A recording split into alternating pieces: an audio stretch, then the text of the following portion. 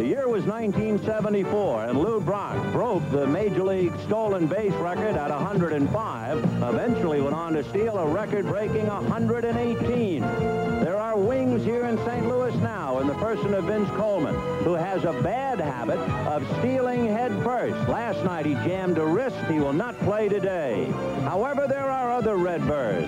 Case in point, the league's leading RBI man, second baseman Tommy Herr, and Willie McGee, the #1 hitter in the National League. The Birds are high-flying, and they're playing the Dodgers on the NBC Game of the Week.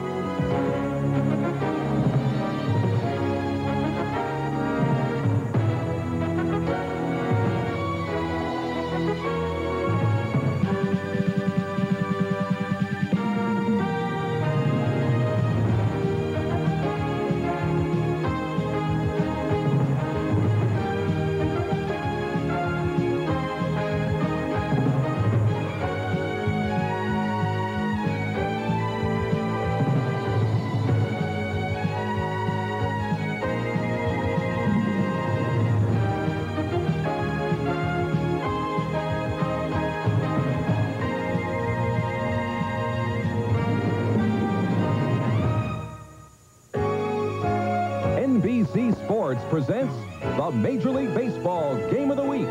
Today from Busch Memorial Stadium, it's the Los Angeles Dodgers versus the St. Louis Cardinals. The Game of the Week is brought to you by Ford, who invites you to drive the new Ford Escort. Have you driven a Ford lately? By Meisterbrow, the beer that only tastes expensive.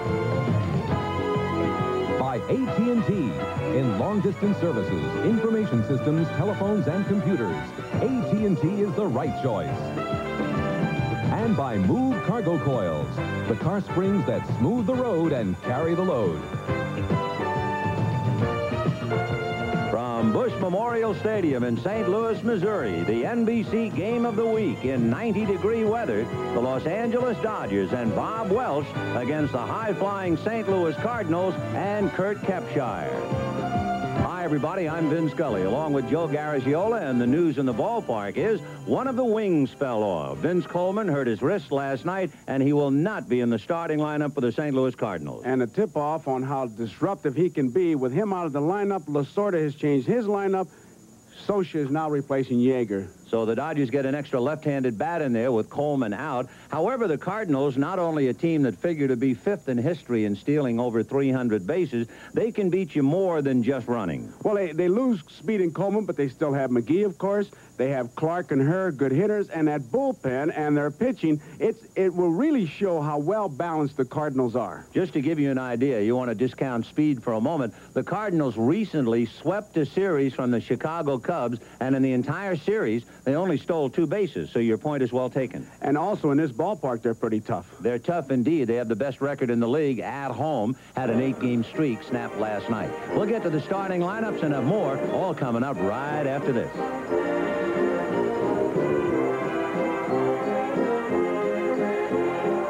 The Dodgers stack up offensively, leading off at third base, Dave Anderson. At shortstop, the switch-hitting youngster Mariano Duncan. In center field hitting third, Kenny Landreau. The big hitter in the Dodger arsenal after a magnificent month of June, Pedro Guerrero in left field. In Guerrero's shadow and yet swinging the bat better than at any time in his Dodger career, first baseman Greg Brock. In right field, another Dodger switch hitter, R.J. Reynolds. Behind the plate, probably because of the absence of Vince Coleman, is Mike Socha. At second base, Steve Sachs, and the pitcher, Bob Welch. Meanwhile, here's the way the Cardinals stack up behind Kepshire. Well, with Coleman out of there, Braun will be in left field. Willie McGee, and he has to have that kind of speed to cover this big center field here. Van Slyke is in right field. Pendleton, who came up with a tremendous play the other day, is at third base. Smith, what can you say about Ozzie? A real magician. 2 fine plays last night. Tommy Herr is at second base. Jack Clark at first base. Nieto is the catcher, and Kepshire is the pitcher. Kurt Kepshire started the year 2-5 and has rebounded nicely to win his last 3 and balance his books at 5-5. In a sense, his close buddy Danny Cox and Kepshire should have switched birthplaces. Danny Cox was born in Northampton, England. Kepshire was born in Connecticut. But it really, wouldn't it be nicer if I could say Kurt Kepshire's from Northampton? Well, let's change it. Make it a designated city. Okay. So Kepshire getting ready, and he'll be pitching to Anderson, Duncan, and Landreau. He doesn't have any trick pitches. He's a hard thrower, good fastball. His catcher says that he has to have his slider working for him to set up that fastball, and throws a change of pace. His move to first base is average, a little slow in delivery towards the plate, so I would imagine he's suspect as far as running. And by the way, I'm sure there are a lot of you folks who are expecting to get the Atlanta Mets game.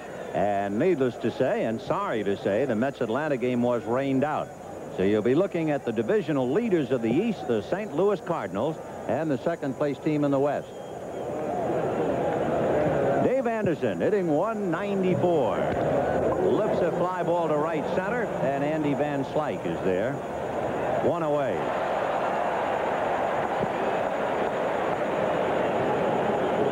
Inside that cap of Paul Runge is a cabbage leaf. Bob Engel looks like he might have wanted to do the same thing.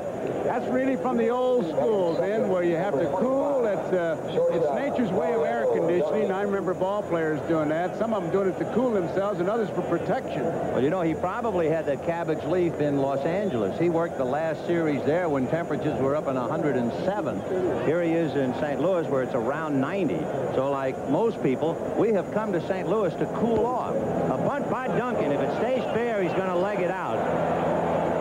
It is tilting. It is staying fair. And Duncan is going to keep on going. That's going to be his third bunt double of the year. What a tremendous play by Duncan. He was playing cat and mouse, and he realized that he had gotten a big enough lead that by the time they picked it up, he was going to make it. He caught him, he burned him, and he burned him with a double. The other two bunt doubles that he had are when the second baseman overran the bunt. But in this one, he just stole the extra base. And I can't really fault the Cardinals, because it looked like it was going to roll foul. There was no way they were going to get him at first base. He has a double, and I guess Lasorda is right in looking for a bunt triple. Well, maybe one of these days he'll get it. Here's a strike to Kenny Landreau. So with one out in the first inning, Mariano Duncan dumps a bunt double. Landreau followed by Guerrero. Kenny hitting 240. 4 home runs, 17 RBIs.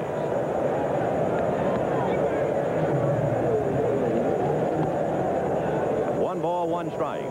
With Duncan at second base, it's interesting to point out that Sachs, Duncan, and Anderson together have just 4 home runs and 18 RBIs and almost 500 at-bats. So the Dodgers are not getting production from 3 of the 4 infielders. Greg Brock, however, is doing a great job. Good slow curveball. I have yet to find out how you can doctor the artificial surface to keep a ball fair or foul. You know, with the grass, you can let it grow. You can paint the foul line with a couple extra layers. If there's a way, he'd have thought of it. Whitey would have thought of it. I don't know how you could do it, and it looked like the spin was going to take it foul, but it did not. So Duncan at second, 1 out. Pull up a chair and spend part of Saturday with us. And that's stroked into right field for a base hit. Van Slyke has the ball kangaroo over his head. It'll go to the wall. Duncan scores. Landreau is waved to third. He's being waved in. The relay by Tommy Herr. He scores. Home run inside the park. And it's the Dodgers who are doing the running.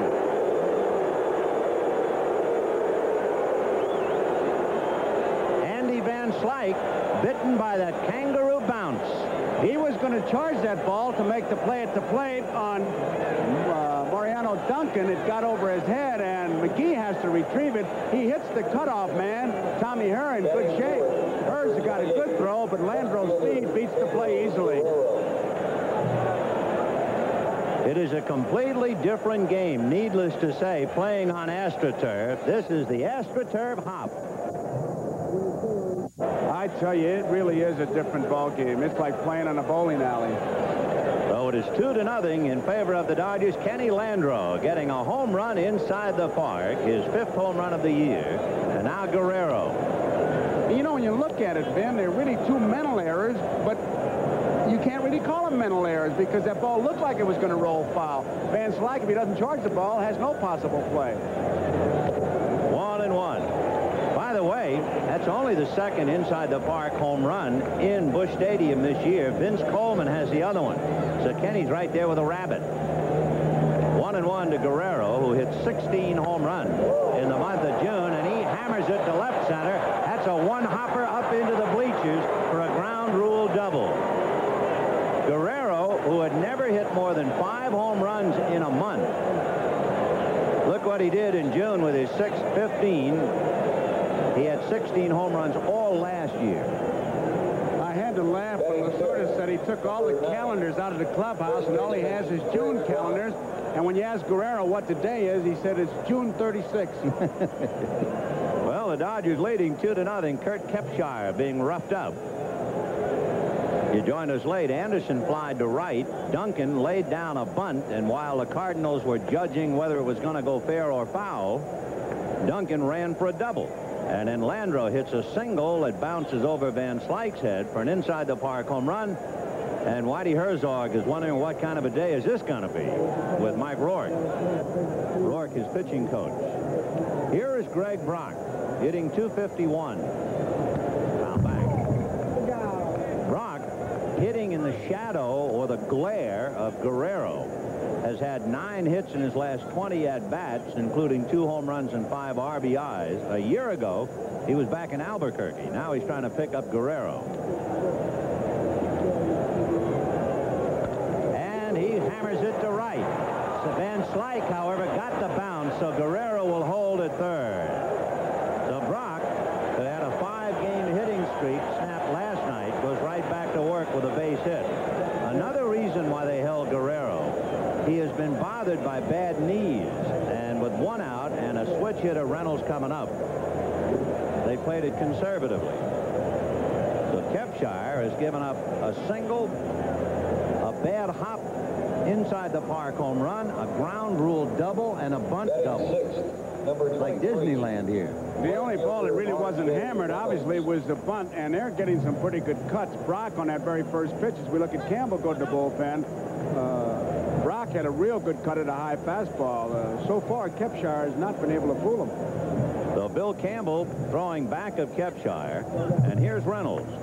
RJ in last night's game had a key triple to pick up one, and then he scored the other, and he's hitting 273.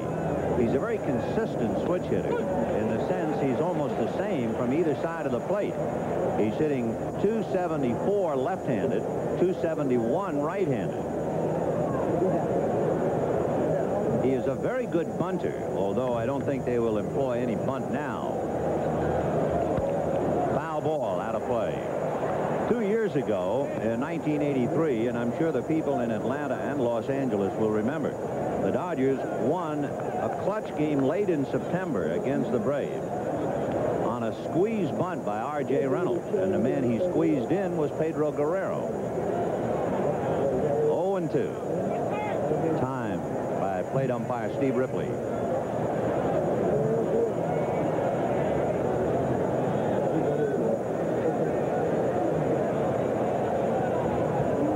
One out, 2 runs in for the Dodgers. 0-2 the count to Reynolds with runners at first and third. Down he goes. So Kepshire battling for survival. Strikes out Reynolds. And now Mike Socia coming up. Batting 7th, number 14, catcher Mike Socia. Socia hitting 257. The big thing with Mike, he is a contact hitter. He has only struck out 10 times all year. That's about 5% of his at-bats.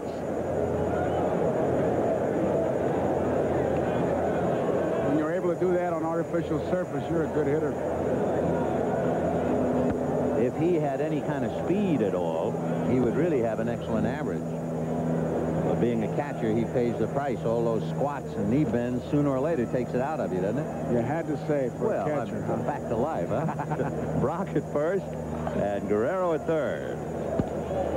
2-0. Gerald Porter has been on the disabled list for the Cardinals, talking about catchers. He's going to Louisville to get himself back into shape. So the catchers are Tom Nieto and another youngster, Randy Hunt. 2-0 to Mike Scioscia. And he drives it to right. Van Slyke took a step in, and it's going to be off the wall.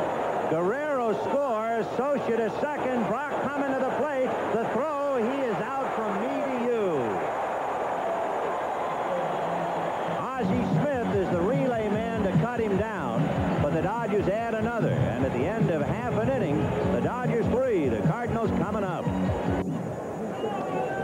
Here's that play again, and boy, do catchers love this. He's got plenty of time. Look at Brock. No chance to get in, and Nieto's got it blocked off, and Brock says, well, at least let me touch the plate when it's over. And he drops his hand right on it, but it's a bit too late. You love those kind of tags, man. I know. Well, the Cardinals can play tag with you. That's why they're in first place. And here's the way they go offensively. Willie McGee in center field, and Terry Pendleton has moved up to the number 2 slot. Tommy Herr at second base, and Jack Clark, the power hitter, at first. Andy Van Slyke in right.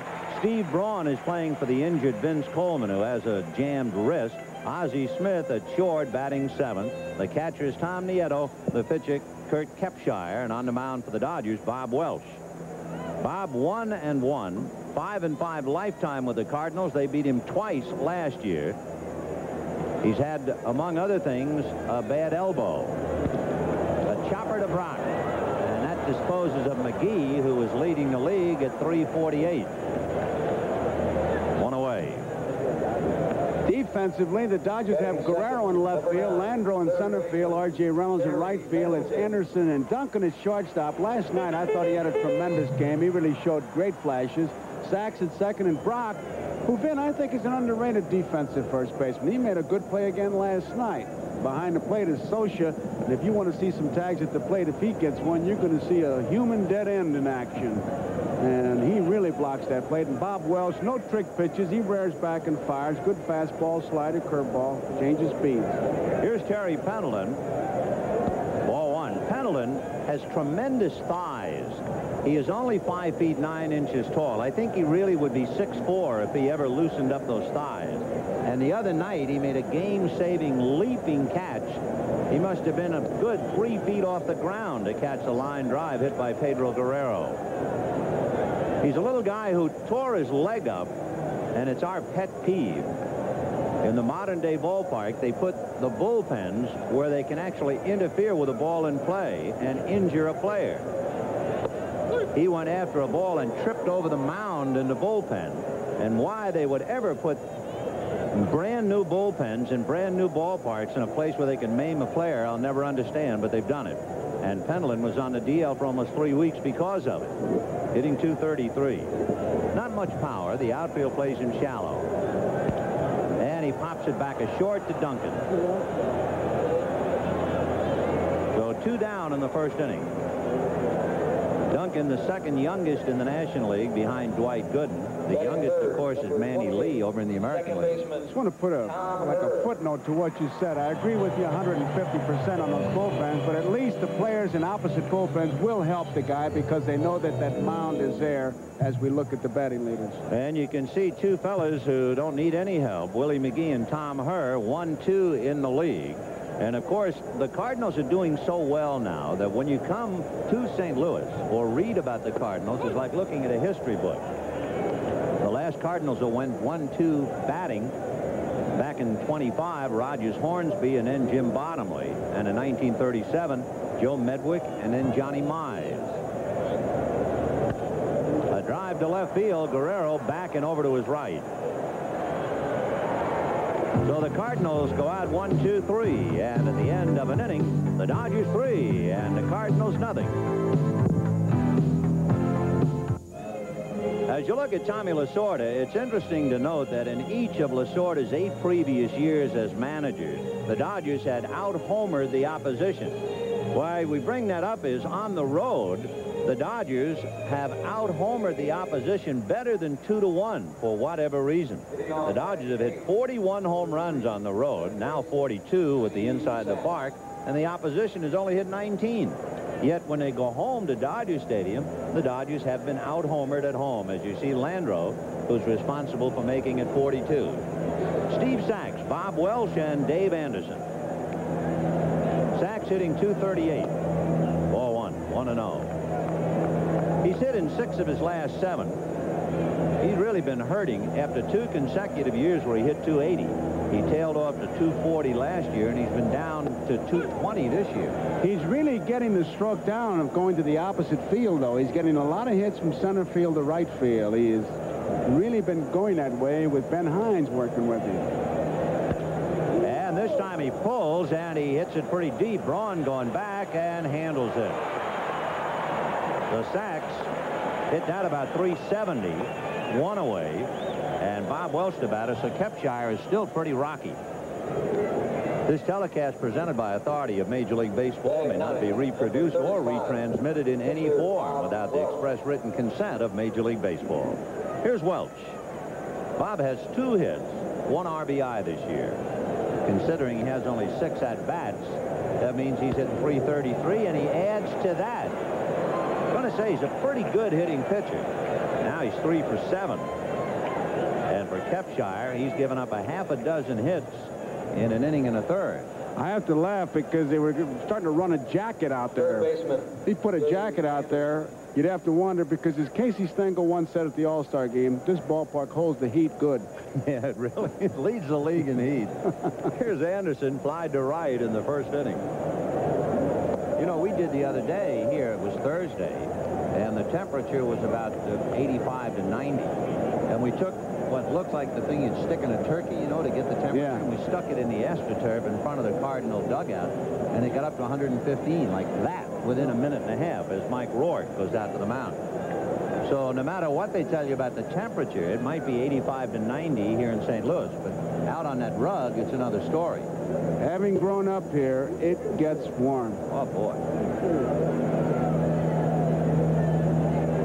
So Kurt Kepshire, in looking at his last outings, his shortest outing was his most recent one, and Whitey knows he went 6 innings and only allowed 2 earned runs. That was against Montreal. He did not have a decision. He had won 3 straight, and he's had a no decision on either side of the streak. But he's been roughed up a little here. 3-0 Dodgers on a half a dozen hits. And here's Anderson. Ball 1. Bob Welch is not the strongest of people, and of all the Dodger pitchers, running the bases in the heat could take more out of him than anybody else. Well, he's not taking much of a lead. I mean, it's 1 step back. He's still on the dirt part, and that's as far as he gets. 2-0. Right. Kepshire's hanging by his fingernails. I think 2 good swings by Anderson, and he might be out of there. Anderson hit the ball fairly hard in the first inning. Went to right to Andy Van Slyke.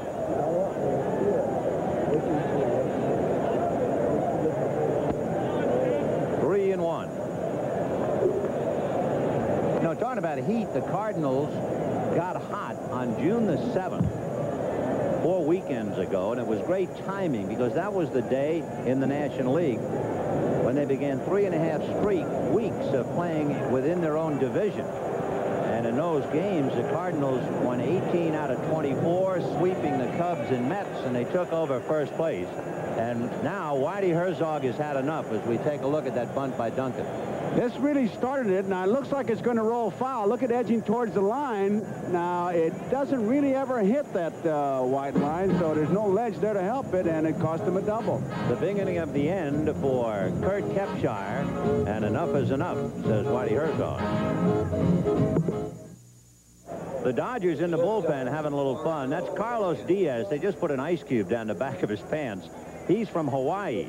Wearing a towel and sunglasses is Bobo Castillo. There was Diaz a few moments ago. The Hawaiian visiting with the Mexican, Fernando Valenzuela, in the heat in St. Louis. That Castillo from East Los Angeles, also with a towel. Bill Campbell on the hill. Strike to Mariano Duncan. Campbell is 2-1. He has 3 saves. It's interesting to point out, Bruce Sutter has 15 saves for Atlanta. The Cardinal bullpen has 19 saves.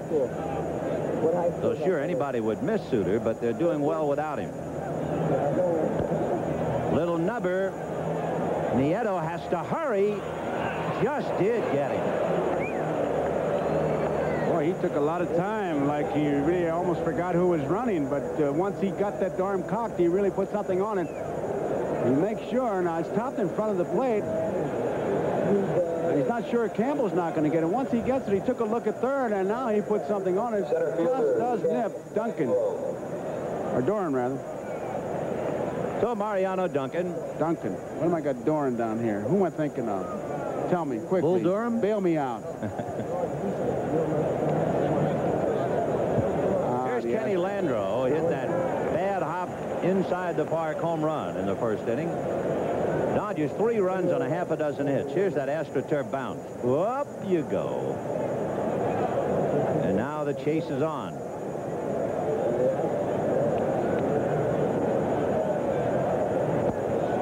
Campbell has a very strange delivery. He really has a hesitation pitch. You watch that right arm, it bends, and then it just seems to hang as his body strides towards the plate. You don't hear the expression much anymore, but it's herky-jerky. That's what it is, because it's very deceptive, and if you really are not concentrating on that ball, you can be in trouble following that motion. 0-2.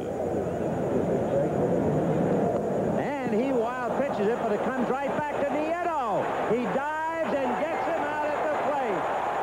Would you believe that play? Bob Welch is out at the plate on the best comebacker this side of a schoolyard.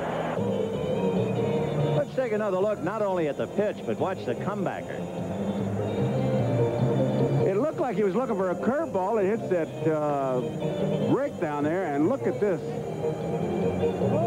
I'll give you an idea. The distance from home plate to that backstop wall is 65 feet. That ball had to bounce back off the wall 40 to 45 feet and perfectly back to Nieto. Yeah, this is kind of a remarkable beginning, isn't it? Full moon day. It really is. It's a Halloween day. Everything is happening. Nieto looked like he was crossed up. You could see his right knee give like he was looking for a breaking ball into Landreau. And when it hits that curbing or whatever is there, it comes right back to him. Landreau thought that Welch was in there, but he screened us out of the play. But I'll say this, Nieto, pretty good dive. Well, now let's figure out just what's happened so far. In an inning and a half, we've had a bunt double. We've had an inside the park home run on an AstroTurf bounce. We've had a wild pitch that turns out as a put out at home plate unassisted by the catcher. Otherwise, nothing at all. You don't have that many plays in the pinball game if the fuse goes. Well, here we go. And these are big leaguers. I can't wait for you to read the disclaimer. About written permission? Yeah. Well, look at Jack Clark. He doesn't need written permission. With 15 home runs, he is number 3 in the league. And a lot of the pitchers in the National League are understandably pitching around him. He has 49 walks. He'll wind up getting 100 walks.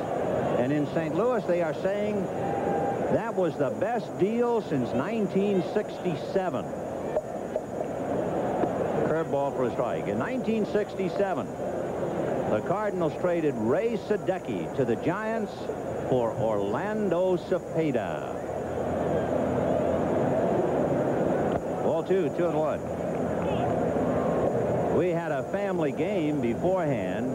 There's Jack with his children, Rebecca, Danica, and Anthony. The dads and the kids had a lot of fun. Clark came here in a 4-for-1 deal.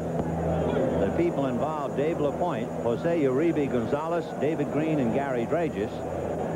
Whitey Herzog said when they made that deal, this will be a more important and a better deal, our 4-for-1 for Clark, than the Mets 4-for-1 for Gary Carter. Remains to be seen. 2-2. Ball 3. So Bob Welch, 5-5 lifetime against the Big Bird, Jack Clark. They're really playing Clark deep. Shortstop Duncan is beyond the line, and at third base, Anderson is making sure he's back. Take a good look at how far the shortstop's playing and how far over they are playing him to pull. 3-2. And there's another walk. That's 50 walks for Jack Clark so far this year. Clark is also figuring on hitting number 18, right fielder 30 home runs to go with all those walks. And he'd be the first Cardinal to do that since Dick Allen in 1970. So he's a big man here. He is, and Whitey really minimizes the trade. He simply says, when I asked him, he said, if you ever get a chance to get a player like Clark, you get him. Amen. You know why he got him, so Whitey could sleep better at night. You know what Clark has done? Career against the Cardinals, .333. Last year, Clark hit .545 against St. Louis. That's why he traded for him. Andy Van Slyke pops it up. It'll be Mariano Duncan. Mr. Rickey had that great expression on those deals, addition by subtraction. Yeah, that's right. That's what he did. He added a man, and he subtracted a lot of sleepless nights. Now with one out, Paul Braun coming up, playing in place. I'm sorry, Steve Braun. And Braun playing for Vince Coleman. Steve was a very successful pinch hitter for Whitey in Kansas City. So it's no accident that he's over here with Whitey now. Trying to move Clark from first.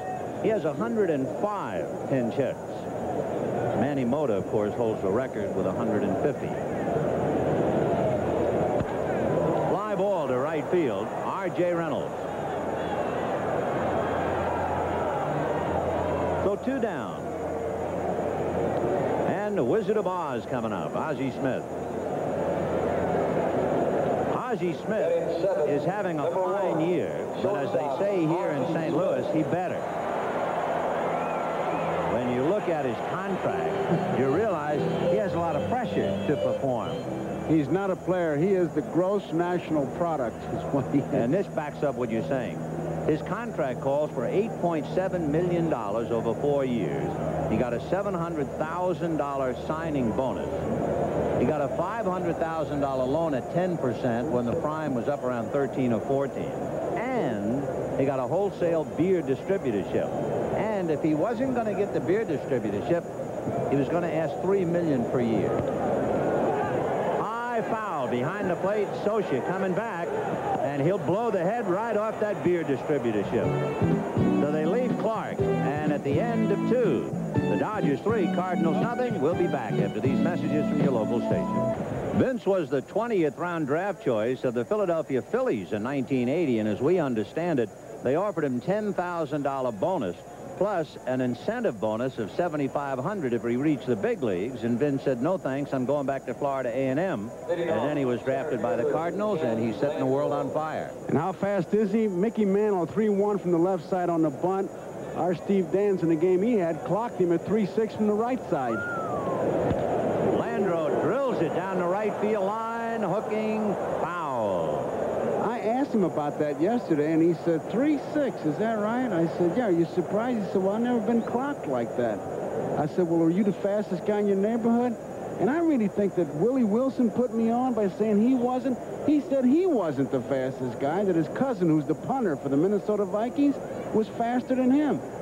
I read a note about Vince Coleman I couldn't believe, and maybe you can't believe it either. In 1983, playing for Macon, he stole 145 bases. But here's the thing. He missed 31 games. Strike. 0-2. We might see him today before the day is over as a pinch runner. I looked at his shoes today when I went in the locker room. They're the same as anybody else's. Yeah, I noticed last night he had to stop to tie his laces. I thought a wing had fallen off. I'm telling you, man, vapor trails get off when he runs. It's a shame he got hurt and we can't see him today. Change, lifted foul off third. Pendleton hustling down the line, but it's out of play. There they are. They look normal, but when he runs, sparks come off. And look at those stirrups. They used to say it about Frank Robinson. When you look at his stockings, it looks like he jumped out of a 5-story window to pull them up that high. You could probably play the banjo with them. They're like rubber bands. Yep. Likes loose ankles. 3-0 Dodgers, top of the third. Landreau, Guerrero, and Brock. And Landreau drives it to right. If that's fair, it's gone. It's gone. Landreau can take his time going around him this time.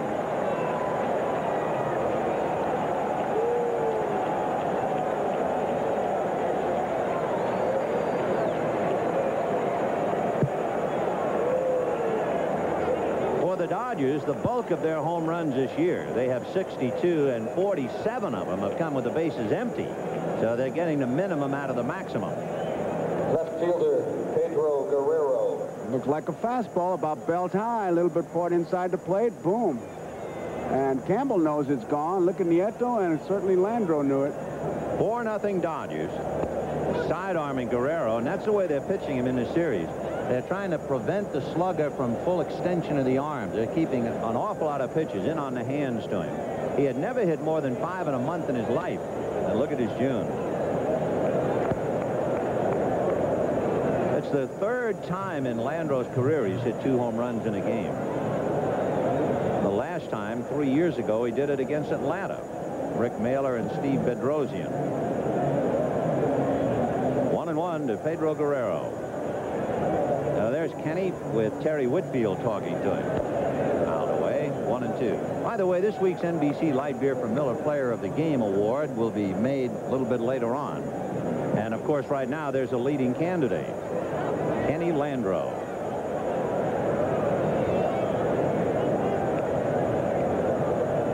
Sidearm breaking ball just low. So Campbell coming by way of third. No swing. That's Dave Pallone at first. The umpires Ripley, Pallone, Runge, and Engel. And Tommy Lasorda has tied a National League record held by a few. He's mad at all 4 umpires. There's a ground ball to Ozzie Smith. Almost threw it away. A little bit of footwork by Jack Clark. Watching Ozzie make that high throw reminds us he has committed only 3 errors this year. Whitey Herzog says he has really only committed 1 error this year. The National League record 9 by Boa, and he could very well break it. That was a routine play for him, and he just took a little bit too much time, lost his concentration in throwing the ball, and about threw it away. 2 of those 3 errors were on high throws. There's a drive to right, but he didn't get all of it, and Van Slyke is there to take it in. So 2 out. It was interesting watching Campbell pitch to Guerrero. You talked about how he was inside, and he really equalized his swing, because when he sidearmed him, you could see Guerrero didn't have as much oomph into his swing. He got the pitch in a good spot, but that's what the sidearm pitching will do if you're able to pitch the fastball in on his hands, which he did to Guerrero. That was a good piece of pitching by Campbell. Here's R.J. Reynolds now. He struck out in the first inning. 0 for 1. The Dodgers leading 4-0 in the 3rd inning. There are several things, however, to keep in mind. Number 1, the heat. The fact that Bob Welch is not a 9-inning pitcher. And number 2, the Cardinals lead the National League in batting average and runs scored and on-base percentage as well. So no matter what the score, you can't write the Cardinals off, especially at home. They can manufacture runs. They don't need that 3-run homer. 0-2 the count to R.J. Reynolds. Little dunker coming up for it is McGee, and then he cautiously backtracks so it doesn't bounce over his head. You really have to make a commitment when you play the outfield. You're either going to dive and sacrifice it or shy away like a horse looking at a rattlesnake. Otherwise, you pay the price of Andy Van Slyke. Catcher Mike Scioscia. Mike Scioscia coming up. The Dodgers with 8 hits now. 2 2/3 innings. Scioscia doubled to right to drive in a run. And remember, Brock was out at the plate trying to score from first. 2 down. So you don't have to worry about a double play with Scioscia. We'll see now if they're going to turn Reynolds loose or not. He's stolen 6 out of 7, but at the same time, you like to keep the first baseman on the bag. So we'll see. Wouldn't be that bad an idea, Vin. If he gets thrown out, you got Scioscia leading it off. But then again, with Welch in there as a 3rd man. We'll watch him. 2-0. If you're asking me, I would say to Mr. Reynolds, stay there and let Scioscia hit. I would not try any. We look at Ricky Horton. He's another member of that bullpen crew that they call the committee here. I mean, they got some guys down there really doing a job. Ricky Horton, Ken Daly, Bill Campbell, Jeff Lottie. 19 saves. I have a little piece of strategy to discuss with you, but not now with 2 out. If you get the last out, you go to commercial. But it has to do with Vince Coleman. and to show you the impact he's making in the National League. One of the big discussions going on. We'll save it maybe next inning. Little pop fly, and going out to get it is Ozzie, and that's that. So the Dodgers get 1 run, 2 hits, leave 1. And at the end of 2.5 innings, the Dodgers 4, and the Cardinals nothing. Nieto, the pitcher, and McGee coming up. Who is that masked stranger? I like this. That's Terry Whitfield, who would be the catcher in case of an emergency. And you like to see this on the ball club. Here he is. Rather than sitting on the bench between innings, he ran out there with the mask on. And if nothing else, he's getting a little bit of on-job training. Guys, little things like that keep you on the ball club rather than sitting on the bench moaning, why don't they ever play me? I'll be honest, though, the definition of emergency for him to catch, the Mississippi would have to overflow the banks under the arch. But if it does, he's there. And he's talking to Yeager, so just in case. Now, we have a chance. It's 4-0 Dodgers. And here's the bit of strategy that they're talking about now in opposing dugouts against the Cardinals. Here's Tom Nieto, the catcher. He'll be followed by the pitcher normally, and then Vince Coleman. Let's say Nieto's at first base. The pitcher tries to get him over and fails to get him over. So Nieto is at first with 1 out and Coleman the batter. And let's say Coleman hits a slow ground ball to an infielder. That's Lawless, who's going to pinch hit. Would you instruct your infielder on a slow ground ball to let Nieto go to second base and throw Coleman out? Or would you try and force Nieto, knowing that if Coleman is on first, he's going to steal second, and who would you rather have at second with 2 outs, Nieto or Coleman? No. What do you say? Oh, no doubt in my mind. I would force the guy, make sure I got him, because maybe the Mississippi River would overflow under the arch, and Coleman wouldn't have a chance to steal. Well, I asked Tommy Lasorda that question yesterday because I thought about it the night before. Hit foul down the right field line. And Tommy said, that's just what I was telling Monty Bascall. He said, if Nieto gets on, I want my infielders to let him go to second. We'll throw Coleman out. I disagree 200%. What if Coleman stumbles? What if he gets a bad jump? What if Yeager or Socia or whoever makes a great throw? And, no, you got to make... And in the scoring position, I can't believe it. That's why Lasorda is playing sunglasses. He's managing under an assumed name. Incognito. 2-2 the count. What would you do? Nieto. I really think I'd try it. I'd throw Coleman out. Sure, I would, too. I wouldn't give in and say he's going to make sure he's going to steal second. 3-2. I thought you were going to bring up, like Paul Richards used to do with Sam Jethro, if 1 out and the pitcher came up, I'd walk the pitcher and clog up the bases. Richards used to do that with Sam Jethro. Well, even that the question would surface shows you the impact of Vince Coleman on the National League. 3-2 the count to Nieto. And he lifts a fly ball to right center. Landreau is there. 1 away. Hey, Vin, the impact was today. I mean, when we got the lineups, Coleman was playing, Yeager was catching. Lasorda found out. They had a meeting of the coaches and said, well, if Coleman's not playing, we'll get a left-handed bat in there. That is a disruptive force. Tom Lawless, who is coming up to pinch hit, and there is his beautiful young daughter, Jessica. Some of the stars. He's from Erie, Pennsylvania. Tom came up briefly 3 years ago at the Cincinnati Reds. Foul back. Last year, he was with the Reds in Montreal, and his contract was purchased first in a deal from Mickey Mailer, Rick's older brother, and then they brought him up from Louisville. So Tom Lawless hitting for Bill Campbell.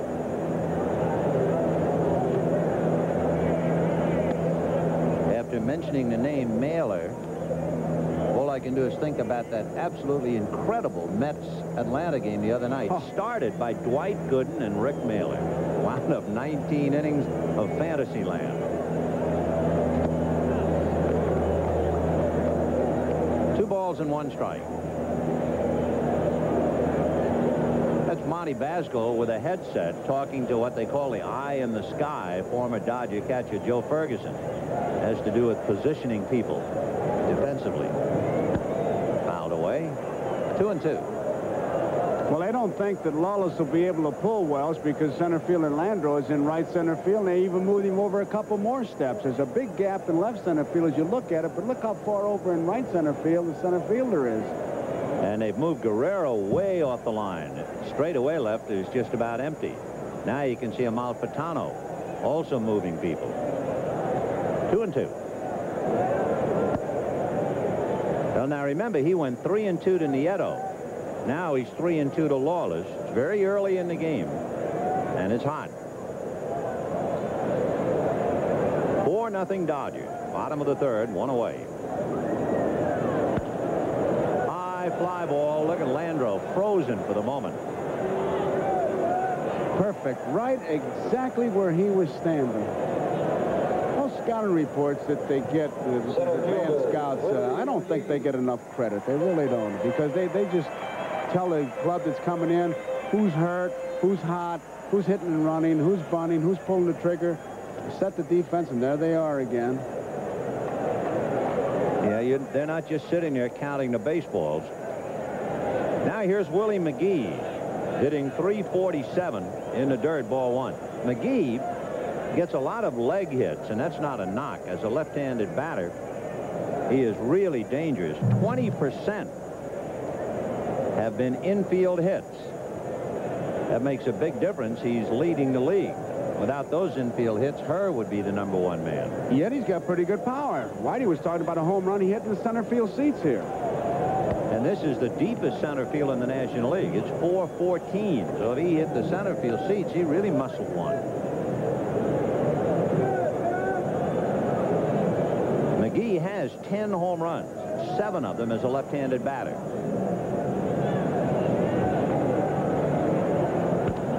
Chopper down to Sachs, and he got caught between hops, but he made the play. That thing almost ate him up. So the Cardinals stay on the ground in the third inning, and at the end of 3, Dodgers 4, Cardinals nothing. Well, Bill Bueller, one of the behind the scenes, he's a trainer for the Dodgers, spraying Kenny Landreau, trying to cool him off. Better not cool him off. He's had 2 home runs today.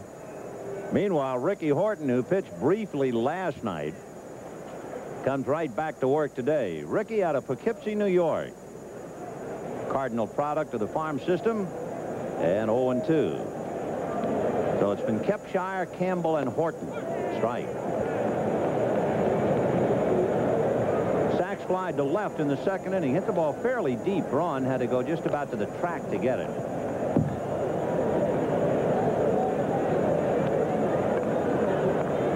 Ricky Horton is more or less of a spot reliever. He's only worked 35 innings. He has 1 save. He didn't get too much work.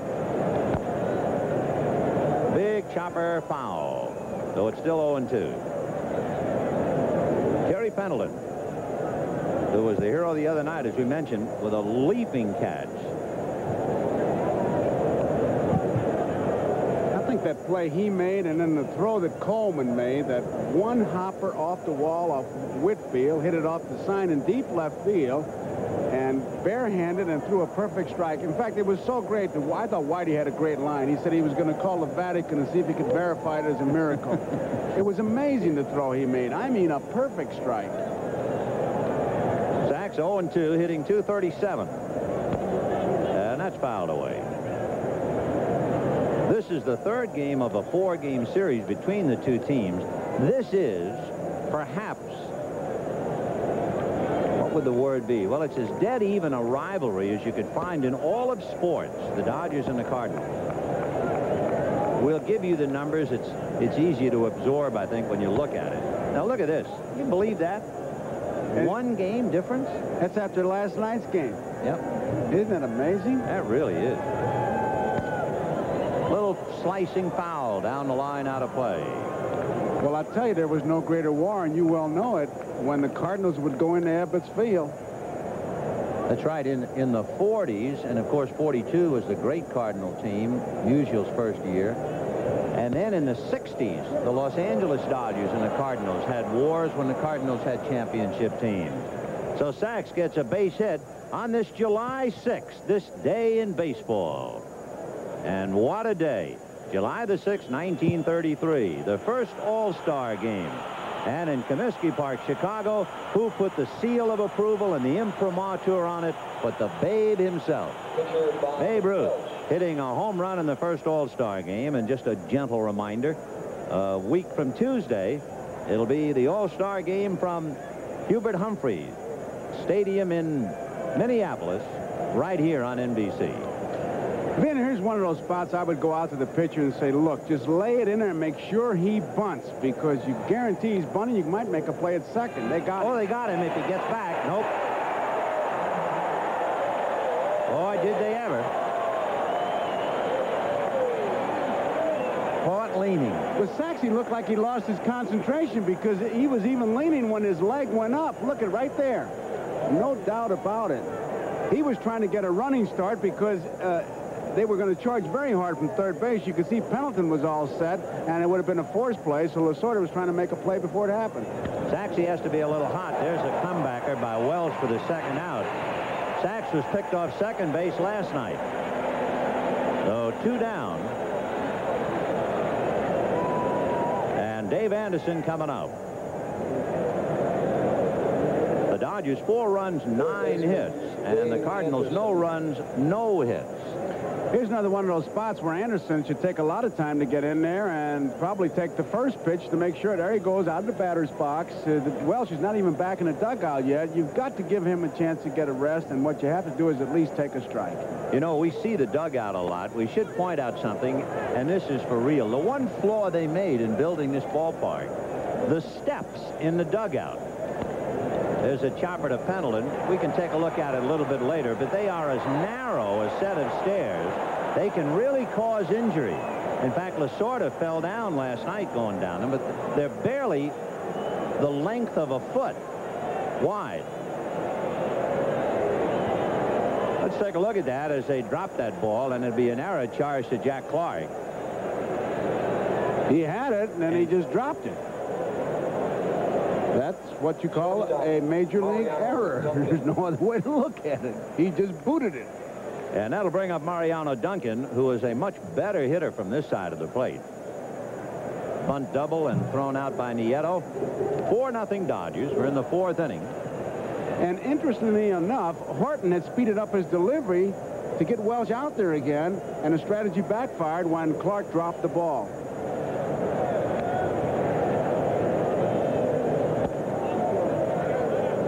And no strikes.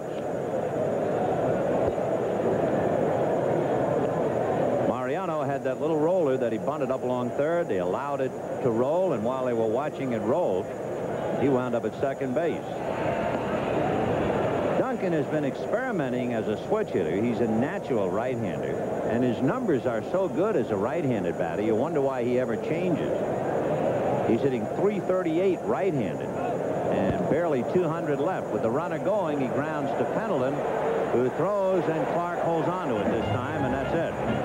So the pickoff of Sachs turns out to be a pretty big play, and at the end of 3.5, 4-0 Dodgers with Pendleton, Herr, and Clark coming up. In addition, remember tomorrow, the gentlemen's final at Wimbledon, the world's most prestigious tennis tournament. Breakfast at Wimbledon, and it'll be a couple of upstarts. Boris Becker, the 17-year-old from West Germany, the youngest ever to make the finals and the only unseeded player to ever make the finals, will have his power game against Kevin Curran. Kevin is the youngster out of South Africa who went to school at the University of Texas. And that'll be on NBC Sports, with the action getting underway at 9 a.m. Eastern, 8 a.m. Pacific. Did you see anybody serve the ball harder than that Curran? It sounds hard. I've never seen the ball yet. He fires the ball. He doesn't hit it. I mean, it's amazing. Ball 1. They say they've clocked that serve up to about 145 miles an hour. Danny Sullivan didn't go that fast at Indianapolis. Well, that's tomorrow. Right now, the Cardinals trying to get back into this game. They're still looking for a hit. Pendleton, Herr, and Clark. Fly ball to right center. R.J. is there. One away. So Pendleton flies to Reynolds, and the batter will be Tommy Herr. second baseman. There are the totals: 4-9-0, no runs, no hits, 1 error for the Cardinals. Tommy Herr, in his career high, had 49 RBIs. He's leading the league with 62. What's really interesting is he might be the first player, conceivably, to knock in 100 runs and hit fewer than 10 home runs. He has only 3 home runs. 35 years ago, George Kell did that. And you knew that, too, didn't you? That's amazing. No. Well, he's from Swift in Arkansas. Yeah, that's right. Kell had 8 home runs and 101 RBIs. Of course, Tommy says, well, I might do it with under 5. It's a ground ball foul. You know, he's always been a good hitter, and when you talk to people like Whitey Herzog, he uses words like he's an intelligent hitter. He knows the strike zone, and Whitey said something very interesting. He said, I had him batting second because I needed somebody who could hit with the count of no balls and 1 strike. I had to get those jackrabbits turned loose, and Herr was disciplined and intelligent enough to realize that. And then they moved him to the number 3 slot on the 14th of May. If you had to put your finger on a day when the Cardinal offense came alive, it was the 14th of May. 0-2 to Herr. Bouncer up the middle, base hit. Now, while we're talking about Tommy Herr, how do you like this? Do you know that he has failed to get on base by hit or walk in only 6 games all year? Oh, First baseman, Jack Clark. this ball should have been caught with a good follow-through, but Welch does not have a good follow-through. Look at it. He's way out of position, and it comes right back up the middle. He could have helped himself, but didn't. So there it is, the first hit of the game for the Cardinals, and it's Tommy Herr collects it. And now, you know what the Cardinal fans are hoping for. They want the big guy to get him right back in the game. Clark walked in the 2nd inning.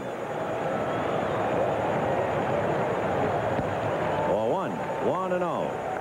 And when you talk about a quick, crisp, compact swing, this one, and he really hits the ball hard.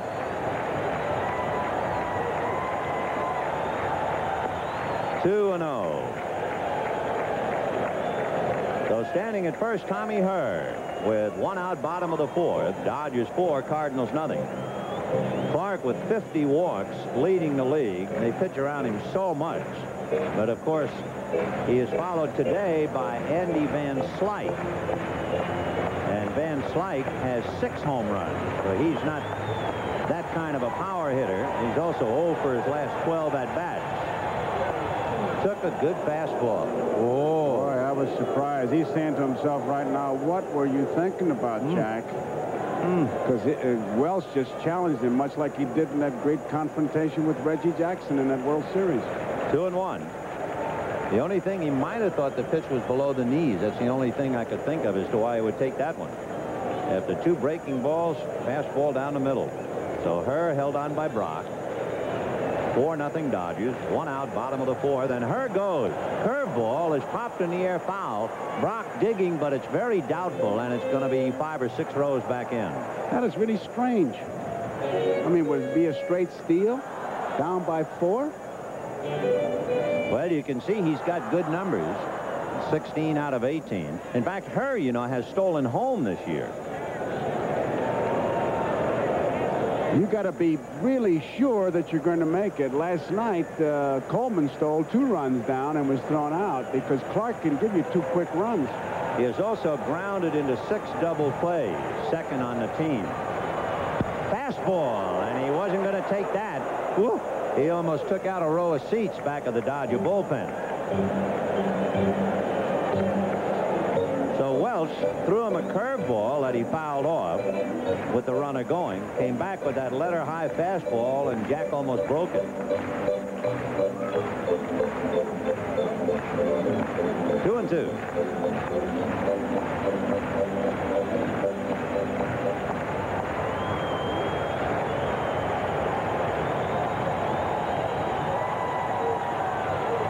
Fastball, whacked that foul. So he's giving him fastballs up, and Clark is really ripping them. He is really going for the top limb. He's had 2 good cuts. You know, I talked to Whitey about his running game, and again, he's so bloody honest. He says, hey, sometimes we're going to look dumb if it doesn't work. If it works, we look smart. So when you think about her running with Clark hitting, if it works, smart. Doesn't, you're dumb. Clark became a Cardinal immediately. His first at-bat for them, he hit a home run against Dwight Gooden. That's a great way to join the club.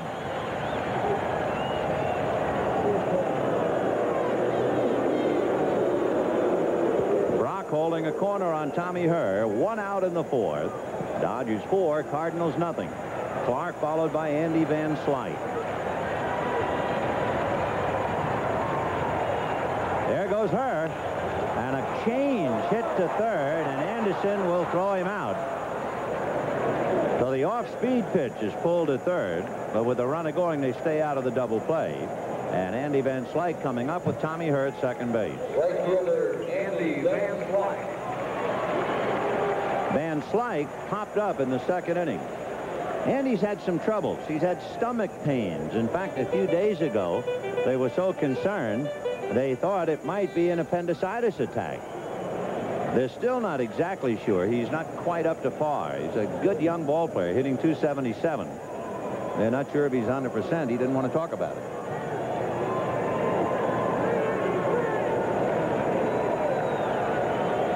Whitey Herzog has done a fine job in taking the Cardinals from 7 games out to a game and a half in front in the National League East. We talked about May 14th. May 14th was the first time that the Cardinals lineup read Coleman, McGee, Herr, and Clark. And from that day on, they've taken off. 1-1. So Bob Welch, with 2 out in the 4th inning, has surrendered 1 hit, trying to get Van Slyke and end it.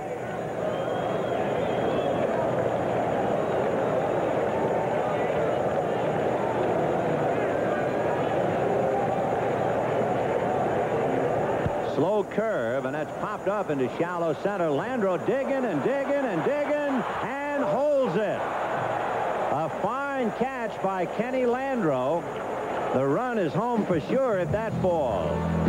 4-0 Dodgers. We'll be back after these messages from your local station. By Landreau, he's really coming hard. Watch how far the slide takes him after he makes the catch. I mean, he's having quite a day. Here he is in the 3rd inning. He already had an inside the park home run. This one, he can just kind of watch it land and just glide around the bases.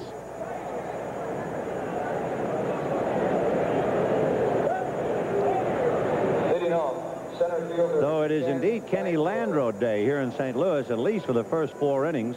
2 home runs, including an inside the park, that fine defensive catch, and here he is leading off the 5th, followed by Guerrero and Brock. Ball 1, 1-0. Landreau hitting .247. Cardinals use Kepshire, Campbell, and Horton. You know, Gene Geiselman, the trainer for the Cardinals, in thinking about Kurt Kepshire, who started the game, the strike, he calls Kepshire and Cox, who room together on the road, the Possum Brothers. He said all they do is sleep all day. So maybe he's just not a guy who likes to pitch in the daytime. What did he say? He said the window shades in their room are down all the time. You couldn't grow a plant in their room. Of course, he's a great needler. Oh, he's a great needler. And he gets it from the other guy who's in there, Bob Bowman, who's been around, you believe, 57 years in baseball? Oh, patience of a saint. 2-2 the count. So Kepshire, Campbell, and Horton, and it's 4-0 Dodgers in the 5th inning. Ground ball hard to first, and Clark will feed Horton coming over. You might note that Horton doesn't waste any time. He gets the ball and he comes right at you. It's a Ray Miller school of pitching. Pitch fast and throw strikes. Pedro Guerrero doubled and grounded to short, scored a run. was talking to Tom Nieto about, do you check these guys, see if they're trying to steal a sign from you? He said, oh, I look at all of them pretty much. I said, how about Guerrero? He said, oh, I watch and I look at his eyes before I give the sign. Let's see if he does. Couldn't see. High drive into deep left field. Back goes Braun. Away back. It's gone. Guerrero hits his 20th home run of the year. And the Dodgers lead 5-0. And you don't necessarily have to hit strikes. That ball looked like it was out of the strike zone. Looked like it was low, and he just reached down with like a 5-iron and really hit it. He is so strong, isn't he? Oh, that little sign you see him as he bends his index finger is a special hello to his wife, Denise. Here's the pitch. Let's see where it is. It's low. By the way, that reminds me, and he was the first to bring it up when I had mentioned it. Guerrero said, Billy Martin's statement is not 100%. Remember, Billy Martin said all Latins are first ball, fastball, high ball hitters? Guerrero said, I'm a low ball hitter. And that's a perfect example of it as Brock hits back to the box, 2 down. Interesting about Guerrero, you know, twice he has come within 1 home run of Steve Garvey's Los Angeles Dodgers season record of 33. When he hit 32 in 1983, it was as a third baseman. Now back in the outfield, he has 20, and he could very well pass that 33.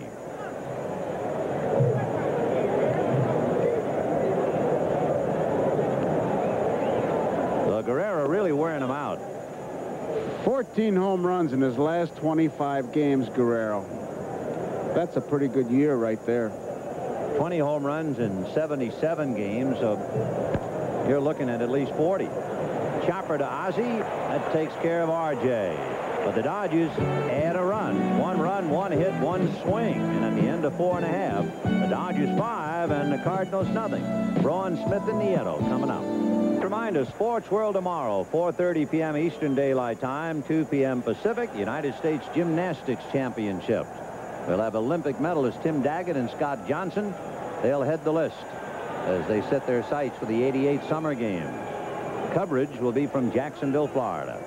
Bottom of the 5th inning, 5-0 Dodgers. Steve Braun, Ozzie Smith, and Tom Nieto. Braun flied to right in the 2nd inning. 0 for 1. The pitcher's spot is due up 4th, and if they get anything going, Whitey apparently thinking about a hitter. 0-1 to count. Well, 1-1. By the way, a footnote on Guerrero's home run. He now has 20. That ties him with Dale Murphy in the National League. Dave Kingman has 20 in the American League. 1-2 the count.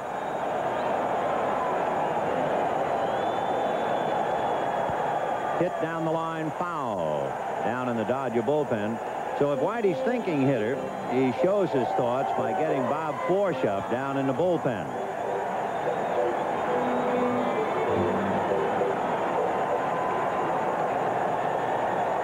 One and 2. 2-2.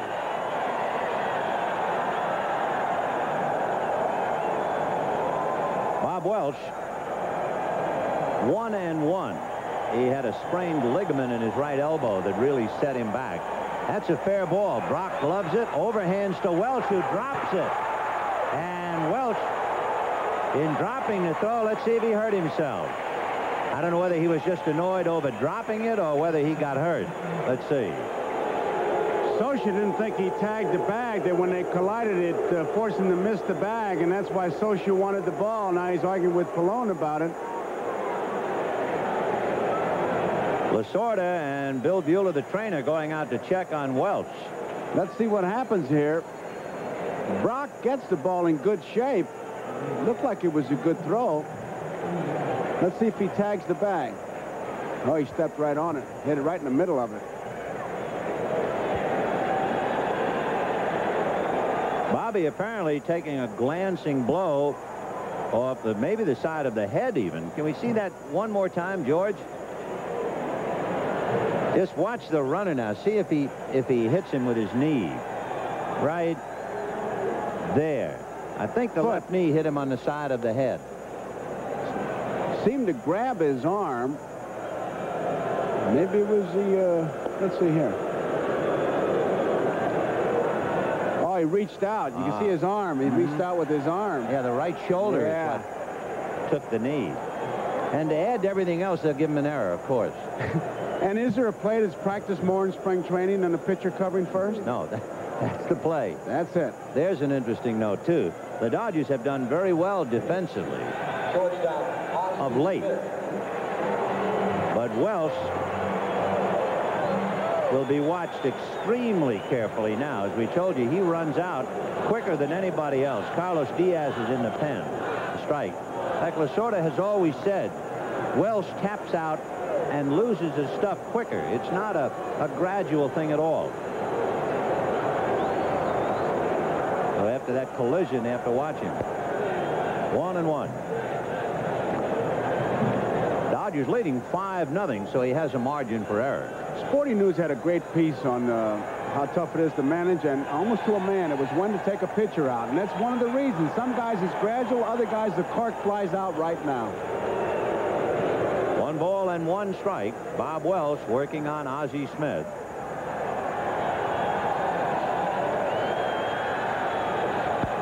Ground ball to the hole. Base hit. Braun is waved to third by Lanier, but he wasn't watching his coach. He'll hear about that later on.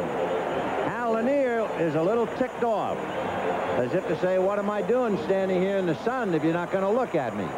Boy, he looked like a windmill going, and Braun looked like he looked behind him and just pulls up short. He takes a look there and said, no, I'm going to stop right here. He's not even looking at Lanier. So with 2 on and nobody out, Whitey Herzog watching and sends Mike Jorgensen out. With 2 on and nobody out as Nieto, Jorgensen, and McGee. Last night he bunted for a base hit. If he catches him back, he can handle a bat. He doesn't have a whole lot of speed, but last night he caught him by surprise. Ball 1. Tom Nieto went to a lot of baseball games as a kid in Los Angeles to watch the Dodgers. He's from Downey, a suburb of the city. 1 ball and no strikes to count. 2 on, nobody out. A rally precipitated by the error by Bob Welch covering first.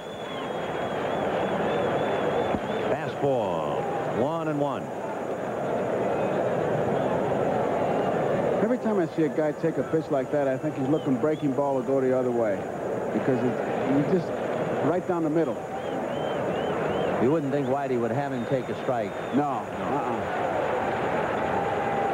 1-1 to Nieto. Fastball right in there again. He's not going to get 2 more. He backs away from the home plate as if it smells bad. Well, now he's got to regroup. He's got to say to himself, that's it. I got to start fighting off those pitches, and if nothing else, get that ball to that right side somehow, some way. If he pulls it, it's a cinch double play. 1-2 to Tom Nieto. Braun at second, Smith at first. Nobody out. 5-0 Dodgers, 5th inning. Breaking ball, and he hits it to Sachs, who juggles, gets 1, and that's all. If he makes a clean catch, it's an easy double play.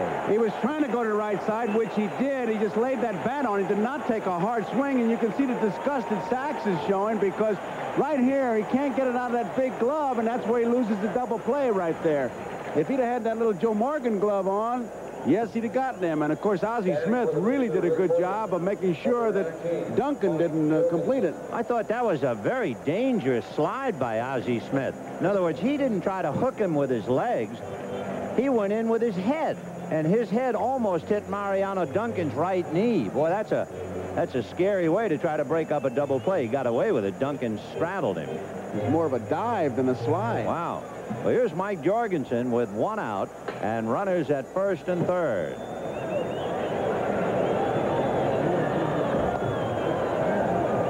Jorgie certainly fulfills the definition of being a veteran player. He first came up with the New York Mets in 1968, and he has played with a lot of clubs. All the way to And he promptly bangs it up the middle. Base hit. 1 run is in. That makes it 5-1 Dodgers. And Lasorda is sending Pernoski out to the mound.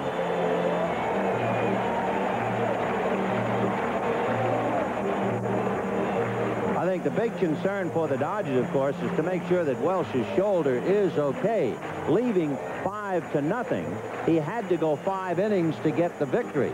And you know he'd like to get at least the 3 outs in the inning. Well, those 2 fastballs he threw to Nieto indicated he was all right. That looked like a breaking ball. He got out over the plate, and Jorgensen was up there to send that ball up the middle. He wasn't going big swing for big home run, just get a piece of it and a big base hit.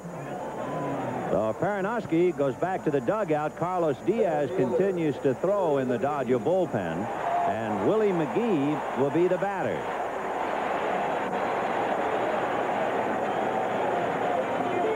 So you figure the error by Welch and then Nieto's double play ball, the inning should have long been over, but the Dodger defense has proven to be their own worst enemy.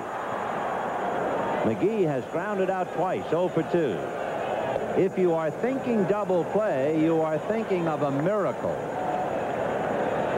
The Cardinals have only grounded into 45 double plays. Vince Coleman has grounded into 1 in 308 appearances. McGee none in 293. And there's going to be trouble on that one. And there it is. It's another infield hit.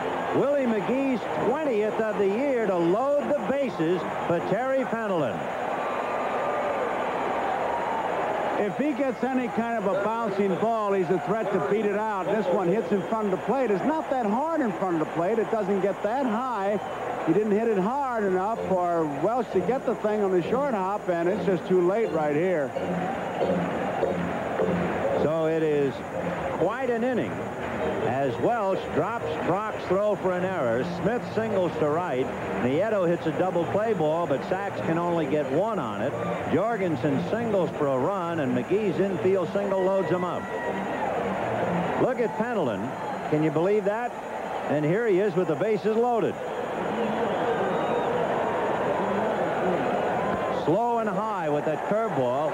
And you see him pitching out of a stretch with the bases loaded. I think he'll think better of that, or will he? No, he's going to concentrate on a stretch to try and help his control.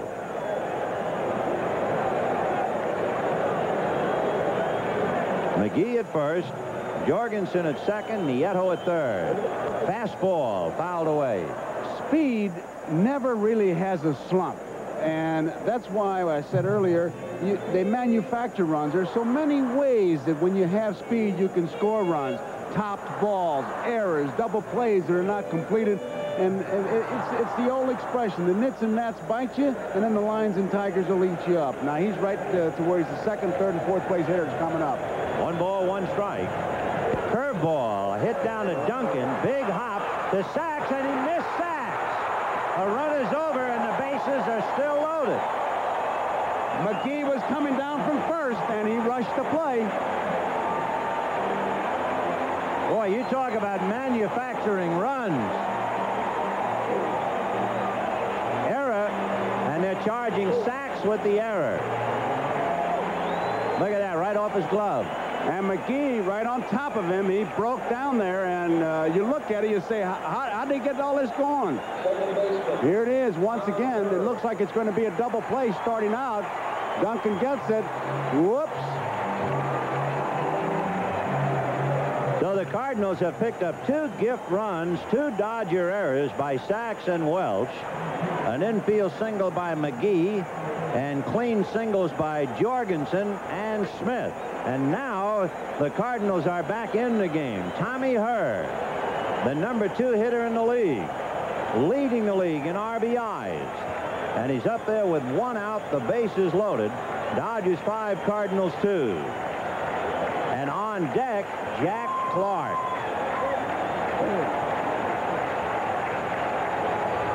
Foul back. Herr leads the club in production as far as men on base in scoring position. He's hitting over 430. Look at that. Tommy has done one thing differently this year. He has moved up in the batter's box a little bit. He got into a habit of swinging at some bad balls, and to try and get up on top of that curveball, he's moved up a little. And at 340, you have to say it has helped. There he is. Right foot just about even with the front of the plate. 0-1 the count. Curveball foul back. Big overhand jug in the count 0-2. So Mike Jorgensen is at third, McGee is at second, Pendleton is at first, and Lasorda is beside himself. Welch has a high fastball, so the ground ball pitch for him is the overhand curveball, and that's what he's looking for to get the double play. But even when he gets the ground ball with this track team that the Cardinals have going, you don't know what's going to happen. Lasorda is hurting physically as well as mentally. He has a bad neck. He kicked a bucket the other night when they lost and almost broke his foot, and then he fell down the dugout steps last night and hurt his knee. And now mentally he's being flip-flopped. 0-2 to Tommy Herr. Welch off the rubber. Jorgensen, McGee, and Pendleton out on the line. 1 out. 5-2 Dodgers, 5th inning. Fastball away, and that bluff, had he thrown, he would have hit Tommy Herr right in the jaw. You can see Socia move out on that pitch. He's trying to set up a particular pitch. Depending on Welch's control, whether it'll be this one, the 1-ball, 2-strike, or 2-2. He's not going to go beyond 2-2 with the bases loaded. But there's a real battle going on here. He wants him to hit that curveball. 1 ball and 2 strikes to Tommy Herr. Shook him off. And he's off the rubber. Shook him off again. Start over, says Socia.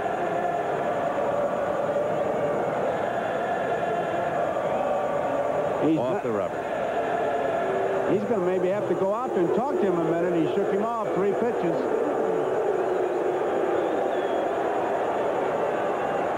I know they're not worrying about Willie McGee stealing the signs. No.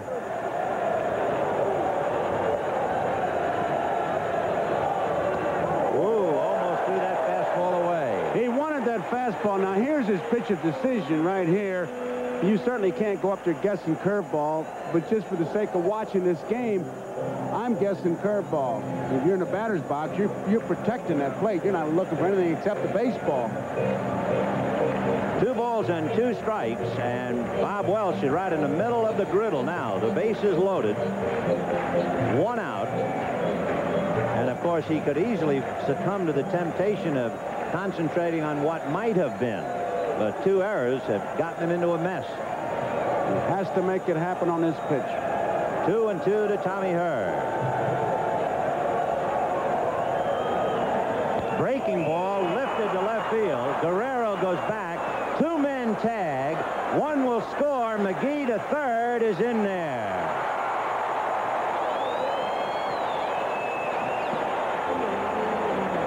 And I tell you, that was as good a curveball as he's thrown today. That ball really snapped off. You could see that thing. And now they talk he left too soon. Well, let's take a look quickly if we can. What else is going to happen, Ben? Lasorda's gone out and talked to the plate umpire, Steve Ripley. He's questioning, does the run score? But well, what is he talking about if it's too soon? Maybe it was on McGee they made the play. We'll have to wait and see. Evidently, it was Willie McGee who tagged. The run scored, and McGee left second too soon. Here's another edition of Baseball Remembered. On the fly ball to left field, Mike Jorgensen tags up on the catch, but in the right-hand side, here comes Willie. It looked like McGee had about 3 steps to Jorgensen's 1. Engel was in good position. Now, you might just watch Jorgensen break off third and watch how quickly you pick up McGee. Now, Engel is getting in good position at third base, the umpire. Now, when the play is made, McGee is already in motion. Here comes Jorgensen. He's got about 2 steps on him. That's about as close as we can get, but obviously the umpire is right on top of it. left too soon, and Lasorda was arguing that the run had not scored before the out was made, but it had. By the way, if you're keeping score, the throw went from Guerrero to Anderson to Sachs. So McGee is out for leaving second base too soon. 7-5-4. A very strange day. And a whale of a game now. It's 5-3 Dodgers in the sixth. A strike to Mike Scioscia. Bob Welch is the fourth Cardinal pitcher on the mound. And there's a shot to right. Going back on the ball is Van Slyke, and it is off the wall. And Scioscia gambling for two. He is out on a collision with Ozzie Smith.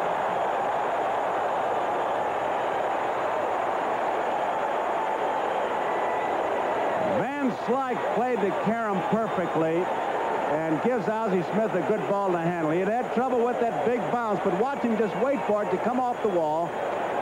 And he gives Smith a great ball to handle, and he has to wait for Scioscia, actually. But why is he blocking him like that? He get run over by a Mack truck. Look at him. I'd have given him the Olay, right?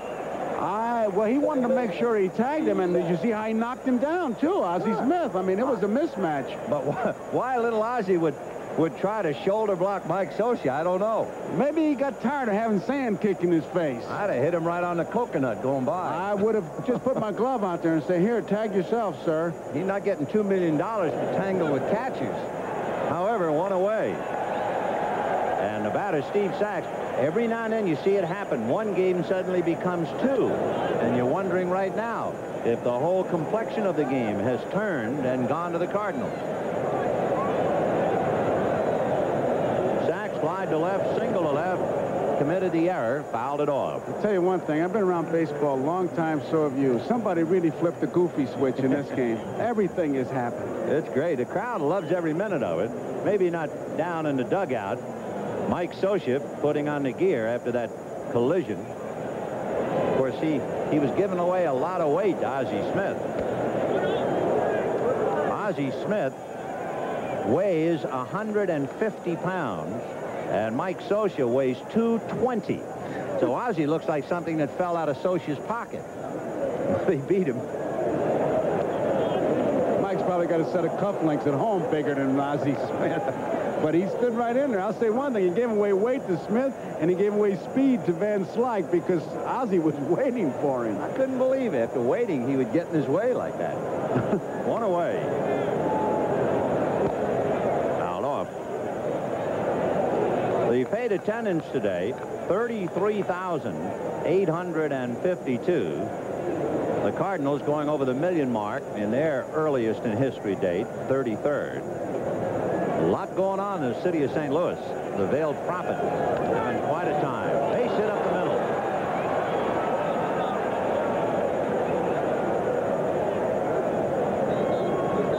So the Dodgers get 2 hits, but they have 1 out and a runner at first. And Bob Welch coming up, so Forsh hasn't fooled anybody.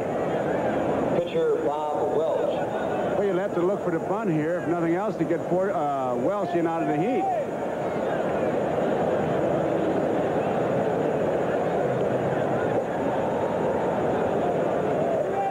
Single to right and hit back to the box. Pendleton coming in. Here comes Clark. Ball 1. Boy, they're really putting a pincer move on him. I guess I got burned on that play more than once, but I used to always tell those pitchers, lay the ball in there. Then they'll bunt it hard back to the infielders. You got a chance for the force at second base because you almost feel certain he's bunting. Watch Pendleton. Clark is running like he has a license to run. He's right on top of him. 2 balls and no strikes. But you know what? Running that hard, Vin, he's going to run so hard the momentum will carry him towards the line. He's going to have to put the brakes on, turn around, and do it. And Clark just said something to him like, say, hey, if he's going to bunt, let him. Now, of course, you're not so sure 2 balls and no strikes. Clark is certainly not sure. He's gone all the way back to the bag to hold a corner on Sachs. Well, watch Pendleton. He's not coming. And there's the bunt foul, and the count 2-1. Jack Clark, of course, he's getting on the job training. One of the great right fielders in the National League, playing first base for St. Louis and doing a very good job. He'll have to come hard this time. Welch gave Malfitano a good look at third. I'd be gambling bunt all the way. 2-1. Ball 3. Wow. So Forsch, trying so hard to spoil the bunt, has dug a hole in the count. 3 balls, 1 strike.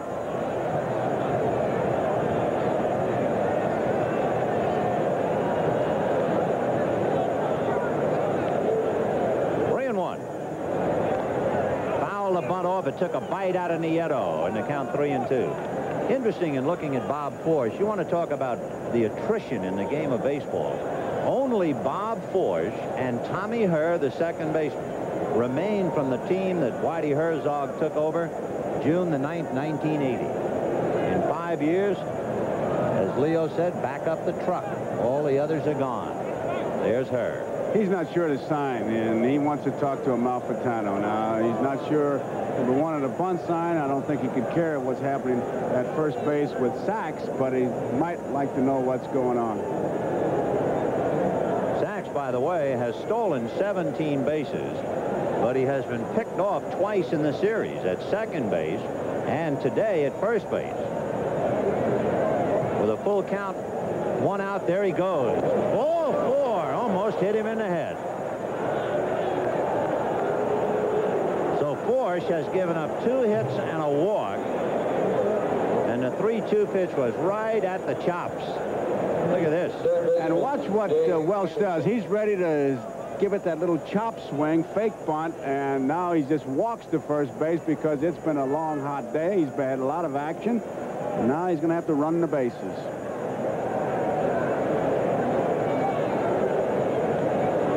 Anderson is the batter with Sachs at second, Welch at first. 5-3 Dodgers. We're in the 6th inning. The Dodgers had a 5-0 lead, crumble a bit in the 5th inning. Fastball foul tipped. It hit the bat. Down in the Cardinal bullpen, right-hander Neil Allen, who pitched very briefly last night, is back up. Allen faced only 1 batter last night, walked him and came out.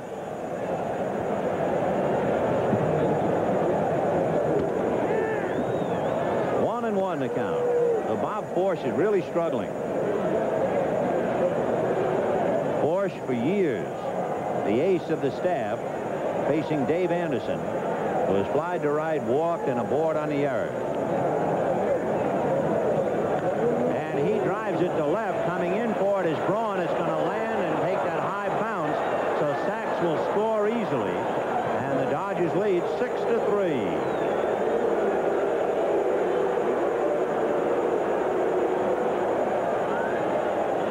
Looked for a minute like Braun was going to make that play, but when he saw that he wasn't going to make the play, it's not like on the grass where you can come in and try to short hop it or play it off your chest. You have to wait for it to hit and play the big hop, and there's no way he could get Sachs. And you think, too, that if Vince Coleman were playing left field with his speed, he might very well have caught that ball.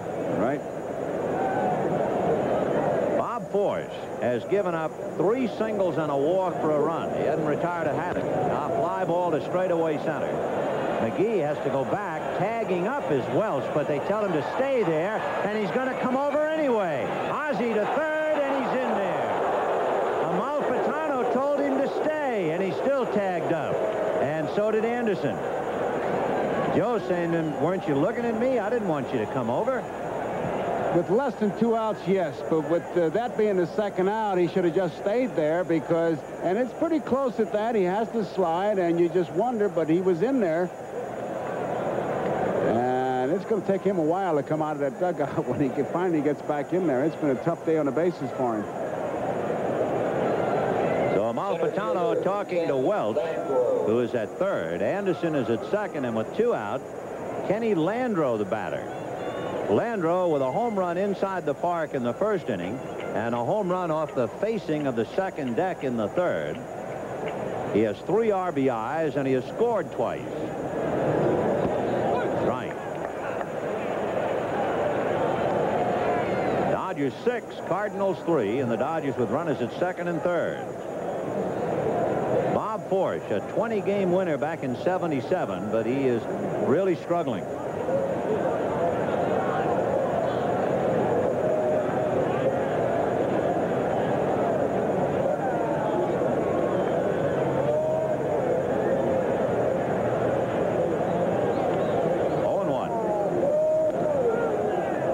deck, Pedro Guerrero.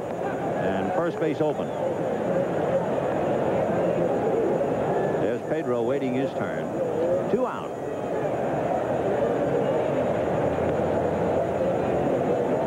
Fastball, a hopper off Clark's glove. He recovers, feeds force coming over. So the Dodgers wind up with 3 hits and a walk for 1 run, and Whitey dodged somewhat of a bullet. It's 6-3 Dodgers at the end of 5 1/2.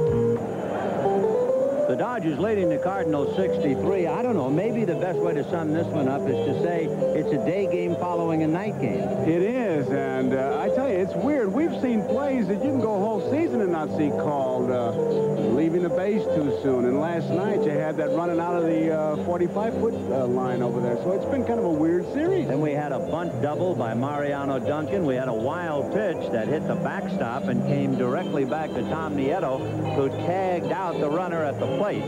So the catcher gets an unassisted put out on a wild pitch. It's been that kind of a day.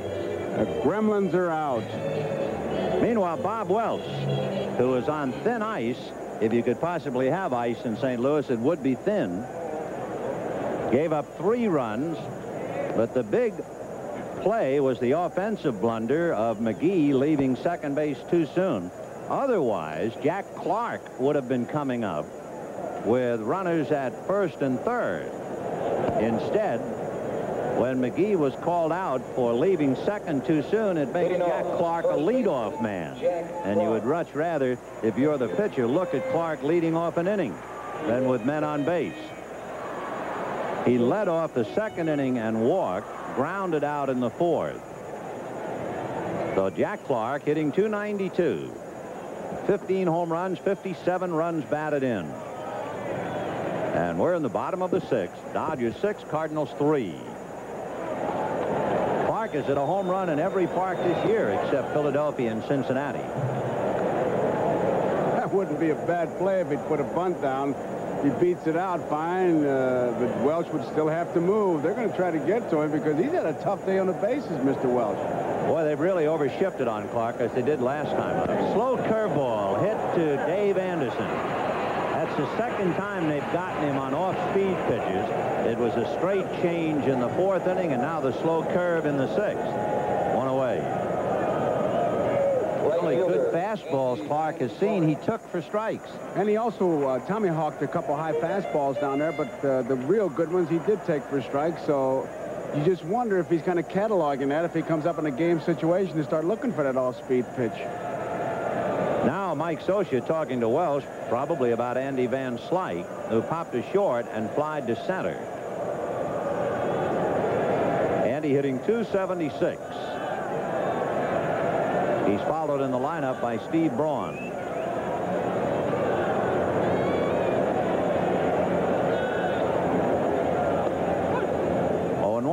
Then when you look at the defense, you can see how the artificial surface has really changed the game. Sachs at second base is beyond the line. We saw Duncan behind the line. He's still there. Line drive, fair ball down into the Cardinal bullpen and beyond. They are waving Van Slyke to third. The relay to Sachs. He'll run it back. It's a triple for Andy Van Slyke.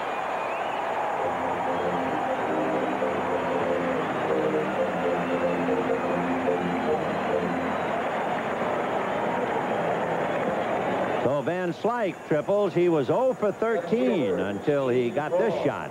And it's just inside the line, and Lanier had him coming all the way. This is a good doubles and triples ballpark, big ballpark, 330 down the line, 414 we showed you in center field. And Welch is just getting back to the mound because he had a backup third, and with that, the bullpen for the Dodgers swings into action again. If you were keeping score, this would be something the way you might keep track of Steve Braun. The 9 indicating that he flied to right field in the second inning. And then the E1, that was the ground ball he hit to Brock, who threw to Welch, and Welch dropped it for the error. Eventually, he worked his way around and scored. A comebacker to Welch, looks Van Slyke back and throws to first. So Braun losing an opportunity to pick up an RBI and get the Cardinals closer. And the batter now is Ozzie Smith.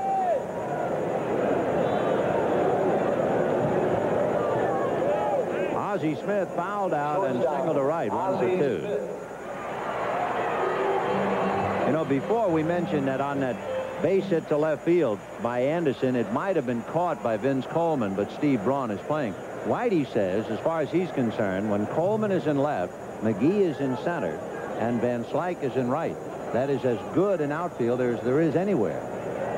Tremendous speed in that outfield. Coleman has just become a great, well, a good left fielder. Not great yet. He hadn't been around that much. Here's Ozzie. Strike. Well, you have McGee, a Gold Glove in center. We saw Coleman's arm the other night, and we just saw that great throw by Van Slyke. Curveball hit down the right field line, hooking and goes foul. Slow curve, and Ozzie jumped on it. Ozzie has hit 3 home runs this year. That's his career high. He's had 10 home runs in his entire career. All 10 have come from the other side of the plate. Carlos Diaz is pitching a game in the Dodger bullpen. Fastball is hit foul the other way, outside of third, down to Diaz. Baltimore punishing Kansas City 8-1 in the 7th inning. That's McGregor. Scotty leading by 7. 0-2. 1-2. Andy Van Slyke at third. The Cardinals have stolen home twice this year. Coleman has done it once, and Herr has done it once. Van Slyke certainly has no idea of doing it at all, but we just thought we'd show you they can do it. 1-2 to Ozzie Smith. Fastball hit between Van Slyke and the foul line. He has a better cut at the curveball, at least the high curveball, and it's rare that a hitter will ever let that pitch get by. With the fastball, he's just trying to fight it off and punch it to the opposite field. He did it twice. They're playing him wide of the bag. If he hits it between Anderson and the bag, look out. Curveball punched on the ground to Duncan, who comes up with it and gets him. Good play by Mariano to short hop on the dead run, and they waste the triple by Van Slyke. We'll be right back after these messages from your local station. Next Saturday, NBC Sports continues its coverage of the '85 baseball season. Some viewers will see Pedro Guerrero and the Dodgers play the Chicago Cubs at Wrigley Field. Others, the San Francisco Giants and the Pittsburgh Pirates. Coverage begins with Major League Baseball, an inside look. NBC Sports, the network of the 1985 All-Star Game. And talking about Guerrero, strike. Pete with 20 home runs, tied with Dale Murphy. He is #1 in slugging percentage, ahead of Murphy. You got some boys who live in the high rent district in this game. McGee leading the league in batting, Herr leading the league in RBIs. 1-1. Andujar tops with 14 wins.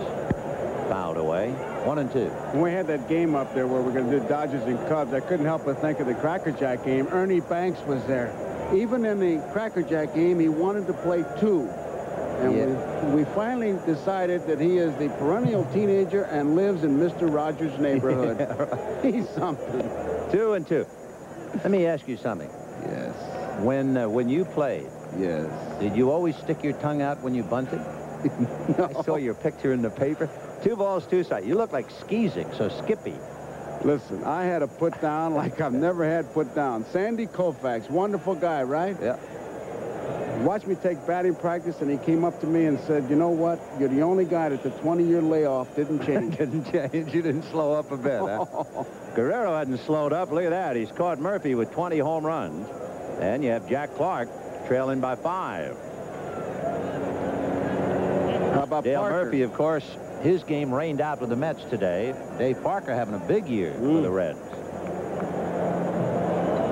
2-2 to Guerrero.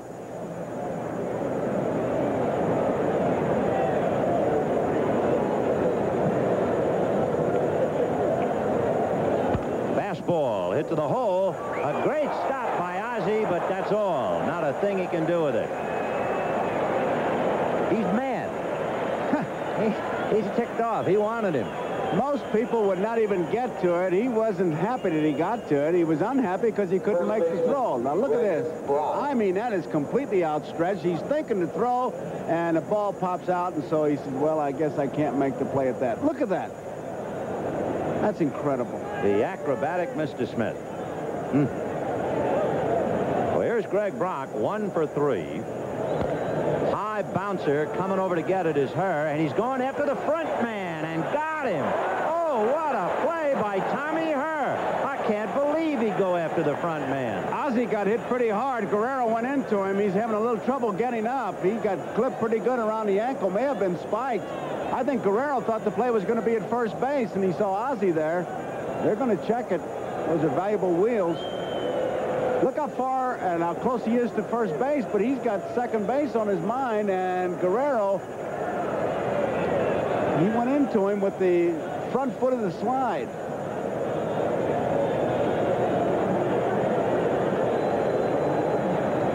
It's kind of a funny slide at that. His body took a bad hop. He hit it twice. Yeah, Pedro is not a good slider. He broke his ankle trying to slide, so then he was afraid to slide feet first.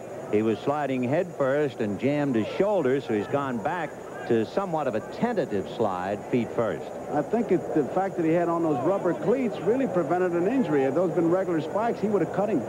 So Guerrero with a single, a double, and a home run has a chance to rest. And Reynolds takes ball 1. In the Cardinal bullpen, since the pitcher's spot is due up second in the bottom of the 7th inning, Ken Daly is loosening up. There are the shoes.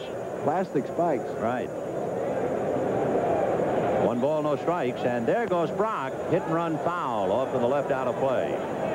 I tell you, Ozzie can't take too many collisions with Mike Scioscia and Pedro Guerrero, but he has. Plus, it had to hurt diving at that ball hit by Guerrero to land on the rug.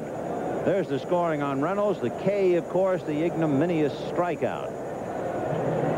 Then the single to center, 1B. That's about as basic as you can get. Doesn't tell you where the ball went. Is that your scoring? No. That came from Sesame Street. Oh. There's one hit foul down the left field line out of play. How could you score like that? 1B. 1B. The truck is saying to us, give us a break. Come on, guys, give us a break. Well, they broke their crayon. 1 and 2. There's Ken Daly in the bullpen. Yeah, Brock at first. 7th inning, 6-3 Dodgers.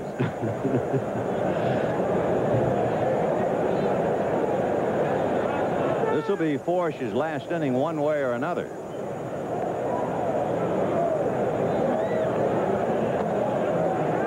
Breaking ball takes care of R.J. Swinging almost one-handed. He really chased a bad ball. Good curveball, though. It was biting all the way. Catcher Mike So Scioscia. 2 down, and Mike Scioscia coming up. Second time that R.J. has gone down on strikes. Scioscia, double to right, popped to short, single to right, and was thrown out, you remember, when Andy Van Slyke made that great throw to Ozzie Smith to prevent him from a double. 0-1 to count. When Scioscia doubled in the first inning, Brock was cut down at the plate, but he did get an RBI. Guerrero had scored ahead of him.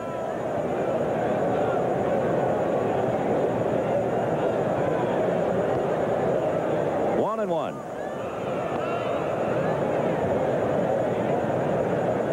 Scioscia looking at Amalfitano. The Dodgers like to play hit and run, and they would certainly play it on a 2-ball, 1-strike count. Right now it's 1-1. Now I would think if they're going to play it, this is it. Down in the bullpen, Neil Allen has gotten up to throw again, and Daly sits down. We'll see if they play hit and run now. What do you think? No. Okay. As they say in Hawaii, no big thing, brother. 2-1. He's not gone, and there's a fly ball into left center. McGee has to hustle to get there. He can't, and it's going to bounce behind him. Brock is around third. Braun's throw to the plate to Pendleton gets away from Pendleton, and Scioscia's going to try to score. Pendleton throws to Nieto. He is safe. Can you believe this game? Amalfitano Malfitano is right next to home plate, and look at the bench. They're all needling Scioscia for his great speed, because it was as much an element of surprise as anything else, because I'll tell you, the oil was leaking, the wheels were coming off. Now, once it bounces, we know that Brock is going to score. But Scioscia, I can't believe it. Brown finally throws it. They think they're going to make the play here. Now, look at here. He breaks stride. He shifts into high gear. They must have clocked him at 4 miles an hour. And look at this hook slide. Ah, Mike, he did it for the catchers. Everybody's proud. That's a St. Jude play, a miracle. If you're keeping score, that was a double, an AstroTurf double, an RBI, and Scioscia scores on the error charged to Pendleton when he let the ball get away, thrown in by Steve Braun. That was a 2B. Yeah, 2B. Or not 2B. So Herzog hiding behind his shades. He and Lasorda are both managing under assumed names today, and that's foul. Mike Scioscia is getting daring. Now, he was out by 10 feet on the ball. He hit the right field, but this one, he just kept coming. I don't think Malfitano could have given him much help, although Joey was right next to home plate, so he looked like he had him coming all the way. I was so intent on watching Scioscia make that turn. He's really been hustling. Look at him.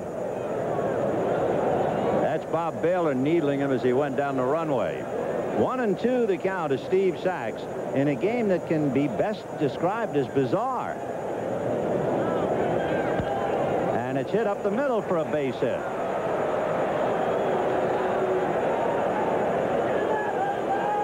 The Bob Force has given up 5 hits, 3 runs. Pitcher Bob He has Welch. walked a batter. And now he has to pitch to Bob Welch.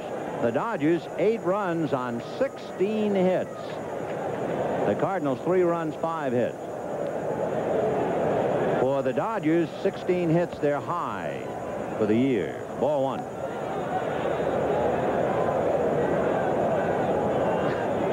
This game has really been weird.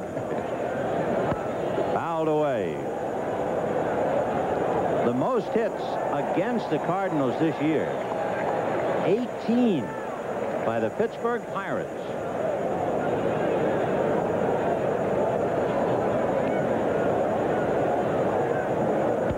There's a drive to center, but this one is catchable, and McGee does just that. However, the Dodgers get 2, and at the end of 6 1/2, as Mike Scioscia makes the great hook slide at home, 8-3 Dodgers. This year, we'll be taking a look at baseball's future legends. A thing of beauty and a joy forever. I can appreciate this because he's doing it on his own. He slides. Now watch him look at the umpire and saying, did I make it? Tell me I did. And he did. He Mike, did. Some job. Mama Scioscia's proud of you, but you dirtied your pants, Mike. The Dodgers leading 8-3, and they put in Sid Bream at first base.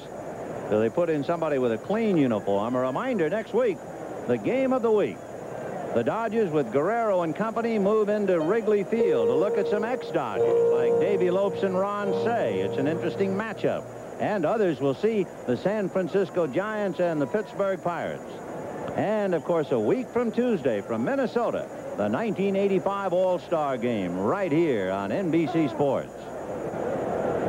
There's Sid Bream, up and down with the Dodgers, recently called back from Albuquerque. And, of course, Lasorda's idea in a game like this is to keep other people sharp besides the regulars. He might need Bream in another day or so, so he's given him a chance to play the last couple of innings. And I checked. I had to check. And I'm not taking anything away from Malfitano. But Mike Scioscia did it on his own.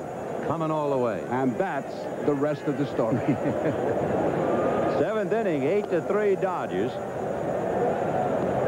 Meanwhile, how'd you like to have a few words to Joe Malfitano and Hal Lanier about the science of stopping runners? They need a rope today or a gun. The Malfitano-Lanier answering service. Ground ball scooped up by Anderson. That takes care of Nieto. 1 away.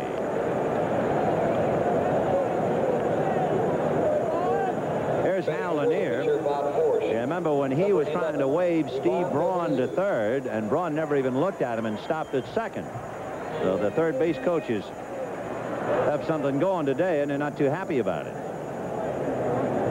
Here is Ivan DeJesus, at one time a Dodger. He has been blessed with a remarkable body, and also the fact he has never missed a game because of injury. There's his daughter, Narbette. Ivan, a likable shortstop. Played in several ball clubs now. He's certainly a good backup man for Ozzie Smith.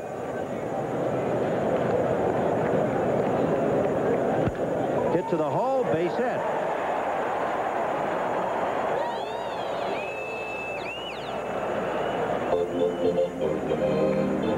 So DeJesus batting for Bob Forge. Singles to left field. And the batter now will be Willie McGee. Closely by Tommy Herr, who is 1 for 2. A look at DeJesus. That's outside, 1-1. The last time he had two teammates finish 1-2 in batting in the National League, the Giants. Willie Mays and Don Mueller. Chopper to Mariano Duncan. He'll feed Sachs. They get one, and Saxey hit by DeJesus. His high throw pulls Bream off the bag. So Ivan upended him. He hit him at just the perfect time, just as he started to release that ball. It'd be tough to double up McGee anyhow with the great speed, but Sachs had the idea. Now, just as he starts to throw it, he gets hit right there. Whoops. It was a good, clean hit. As we mentioned earlier, McGee is yet to hit into a double play. With 4 more plate appearances today, he is 0 for 295. Foul back. Just in case you're of a mind to be interested in that sort of thing, the record in 154 games, Augie Galland of the Chicago Cubs in 1935 did not hit into a double play.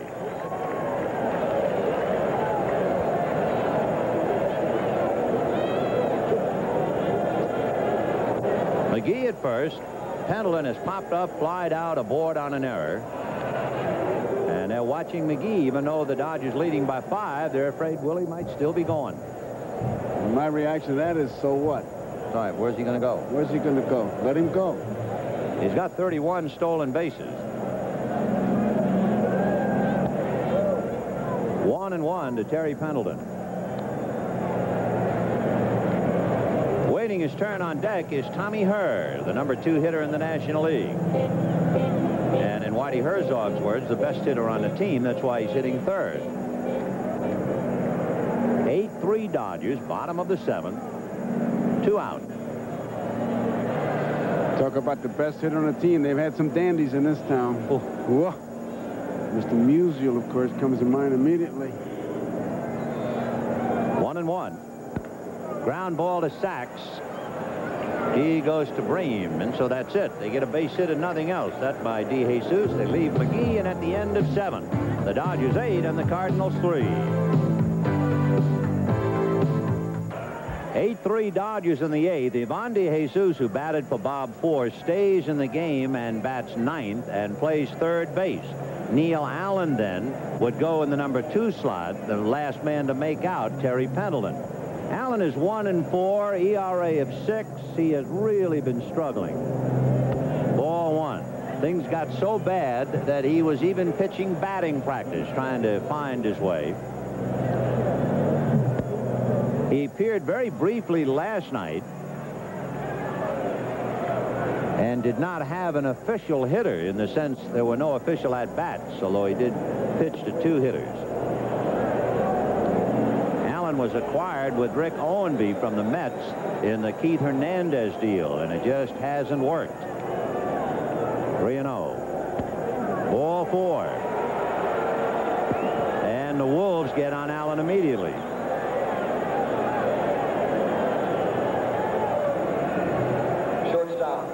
He simply missed with 4 fastballs. There was nothing fancy about it. He tried to throw a strike and couldn't. He has walked 17 batters and struck out 10. And, of course, anytime the ratio is that way, you know you're in trouble. Here's Mariano Duncan. Had a bunt double, grounded out twice, fly to center. 1 for 4. Strike. When the Cardinals come up in the bottom of the 8th inning, they'll have Tommy Hurd, Jack Clark, Andy Van Slyke.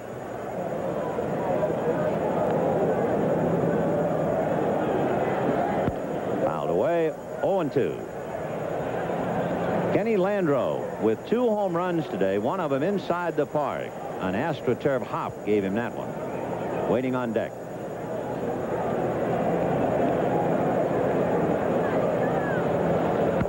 Breaking ball hit slowly to Tommy Herr. He has to make an AstroTurf hop to get the out at first. You know, he said an interesting thing. There's a fellow who has had 3 knee operations. And I asked him the other night, I said, boy, it must be awful playing on AstroTurf with bad legs. He said, no, I'd rather play on AstroTurf than I would on grass. It's actually easier on my legs.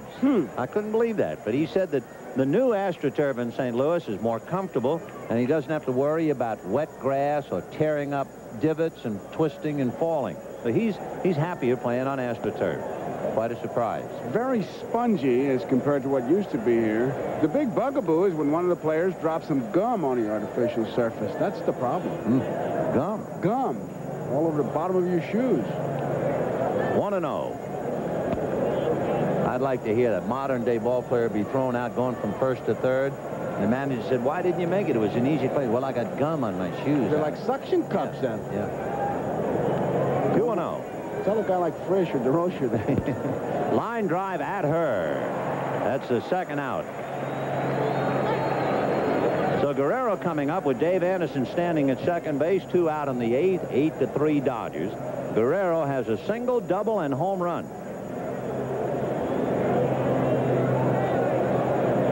Pete hitting .307. Pedro Guerrero.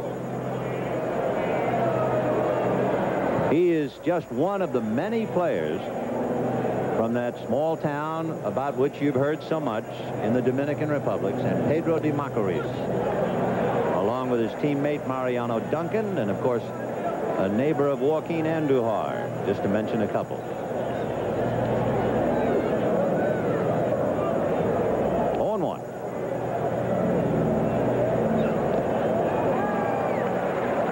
No balls and 2 strikes to Pete.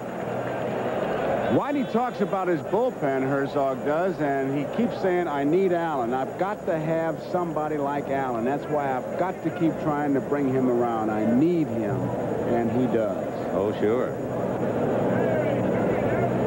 Allen, of course, found himself in a very difficult spot. First of all, he comes here with Keith Hernandez, one of the favorites, being traded away. That's a tough act to follow. Time. No pitch. And then Suter goes away, and right away everybody says, okay, you're the new Bruce Suter. I tell you, I'm as serious as I'll ever get when I say this, but it's so unfair of fans and sports writers and broadcasters when a guy gets traded to put the onus on the guy they traded for. You had nothing to do with it. No. 0-2. Curveball hit to the left of Ozzie. He stumbles and remarkably throws and gets him. Only an acrobat could have kept his balance without falling down at the end of 7 1/2, 8-3 Dodgers. Ozzie Smith, and watch on this play. Even when he stumbles, he looks graceful. Now, he loses a hinge there, and his legs go out from under him. Both hands touch the ground, and he's still able to get something on the throw. As you said, Vin, only an acrobat can do that. Yeah, he's remarkable. There's no other word for him. He's sitting next to Vince Coleman, who's been sidelined with a bad wrist. A reminder, NBC Sports tomorrow, concluding exclusive coverage of the world's most prestigious tennis tournament with Boris Becker, the 17-year-old upstart from West Germany, the youngest ever to make the finals, the only unseeded player ever to make the finals, against Kevin Curran from South Africa, became a United States citizen, went to school at the University of Texas. Well, they'll be competing tomorrow for the game's most coveted prize. 9 a.m. Eastern, 8 a.m. Pacific on NBC Sports. Tommy Herr flied to left, single to center, had a scoring fly ball. So he's 1 for 2, and the Dodgers have rearranged their outfield. The fly ball to the man who started in his position, Kenny Landreau. 1 away. He is bracketed now by Candy Maldonado in right, and R.J. Reynolds has moved over to left. So there's R.J., and there's Candy.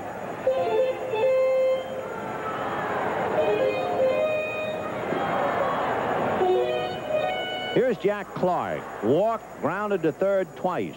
0 for 2. Kenny Howell throwing back of Welch in the Dodger bullpen. Strike.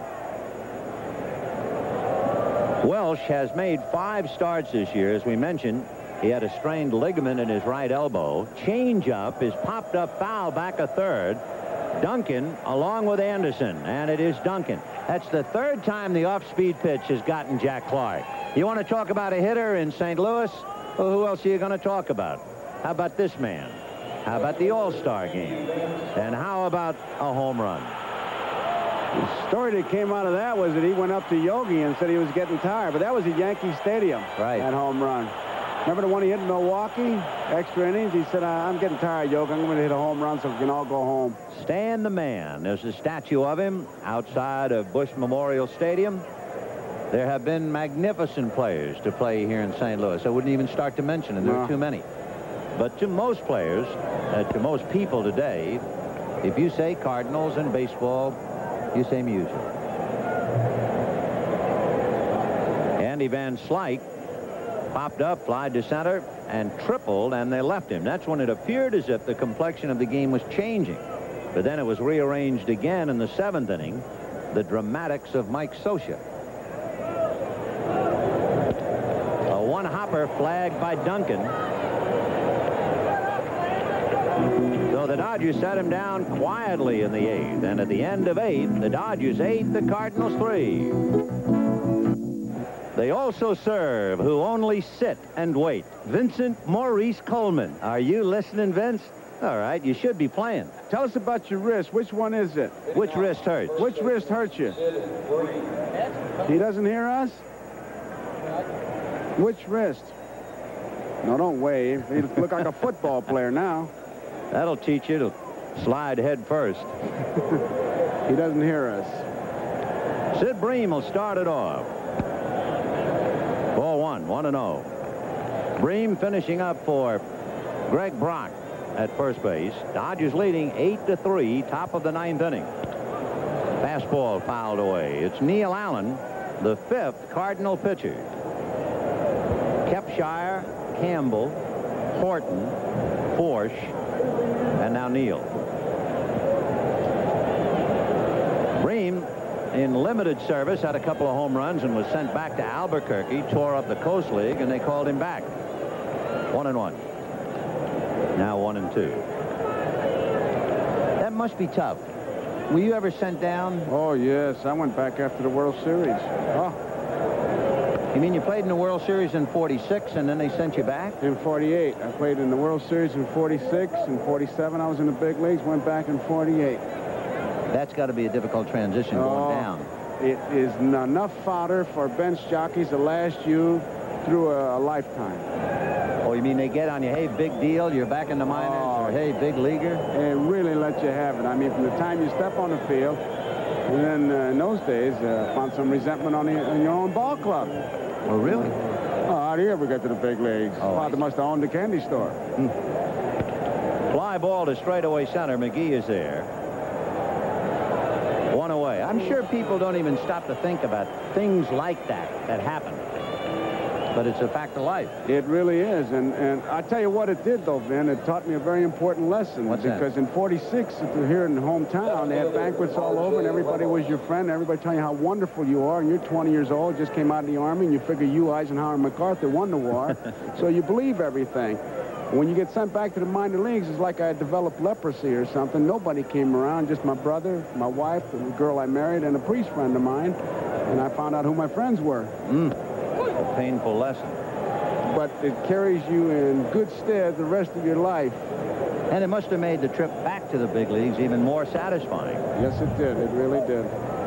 1 out in the 9th. Dodgers 8, Cardinals 3. It's like when you get bit by the snake, you find out who your friends are. You know that story. Well, surrounded by his buddies, 3 outs away from his first complete game of the year. High chopper foul to Ivan De Jesus. Still 0-2.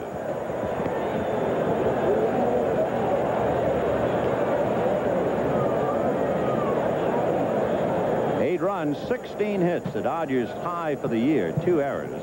The Cardinals 3 runs, 6 hits, and 2 errors.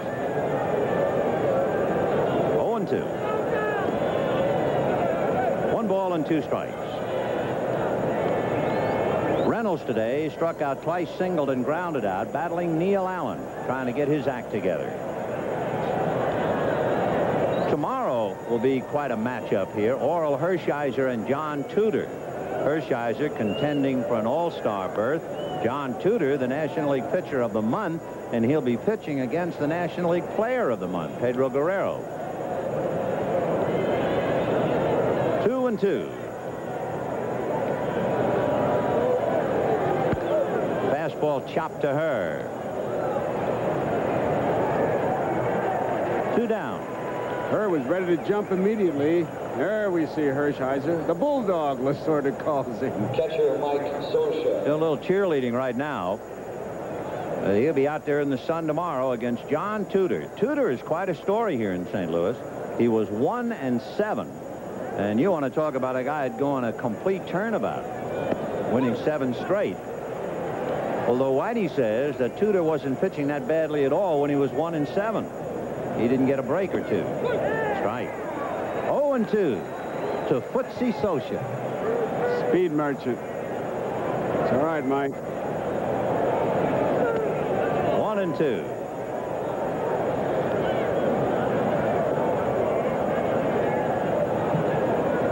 He is always being teased by his teammates about his size and his nose. Jay Johnstone has a mask with a huge Pinocchio nose attached to it. And every now and then, Jay will put it on and walk out on the field. Ground ball backer first, and there's Jack Clark. And Sosha, I think, fell down half from exhaustion. No, he was trying to get a good jump from home plate. That's all right, Mike. You look good. At the end of 8 1/2, Clarinets in St. Louis. Mike Sosha today has 2 doubles and a single. He collided with Ozzie Smith at second, and he scored from first. What does that mean when you're playing late in the game? Look at this. This sums up the heat and exhaustion, the weariness of a catcher in St. Louis. Boy, that told it all. The Major League Baseball Game of the Week, trying to tell it all, has been brought to you by Honda All-Terrain Vehicles, inventors of the ATC 3-wheeler and 4-Trax 4-wheeler. By Miller Beer. Miller made the American way since 1855. By Armor All. It's science, but it works like magic. And by Ford, who invites you to drive the new Ford Escort. Have you driven a Ford lately? Bob Welch has gotten to the 9th, looking for his first complete game of the year.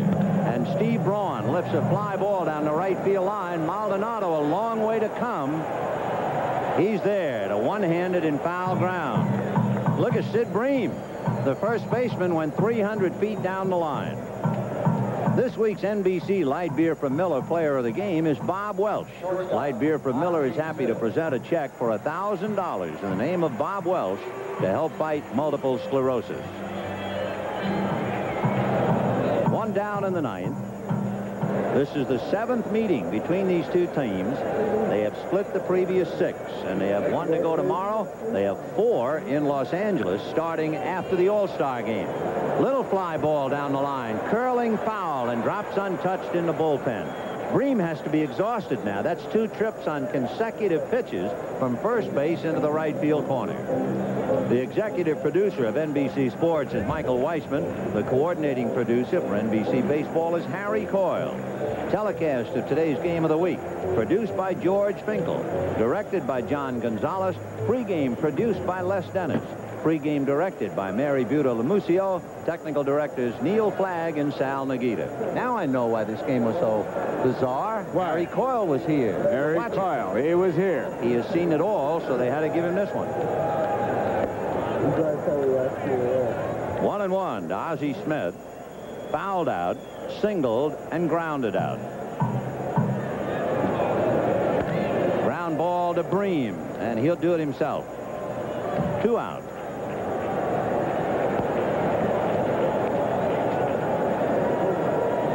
So Tom Lasorda with Joe Amalfitano on his right, Manny Mota on his left.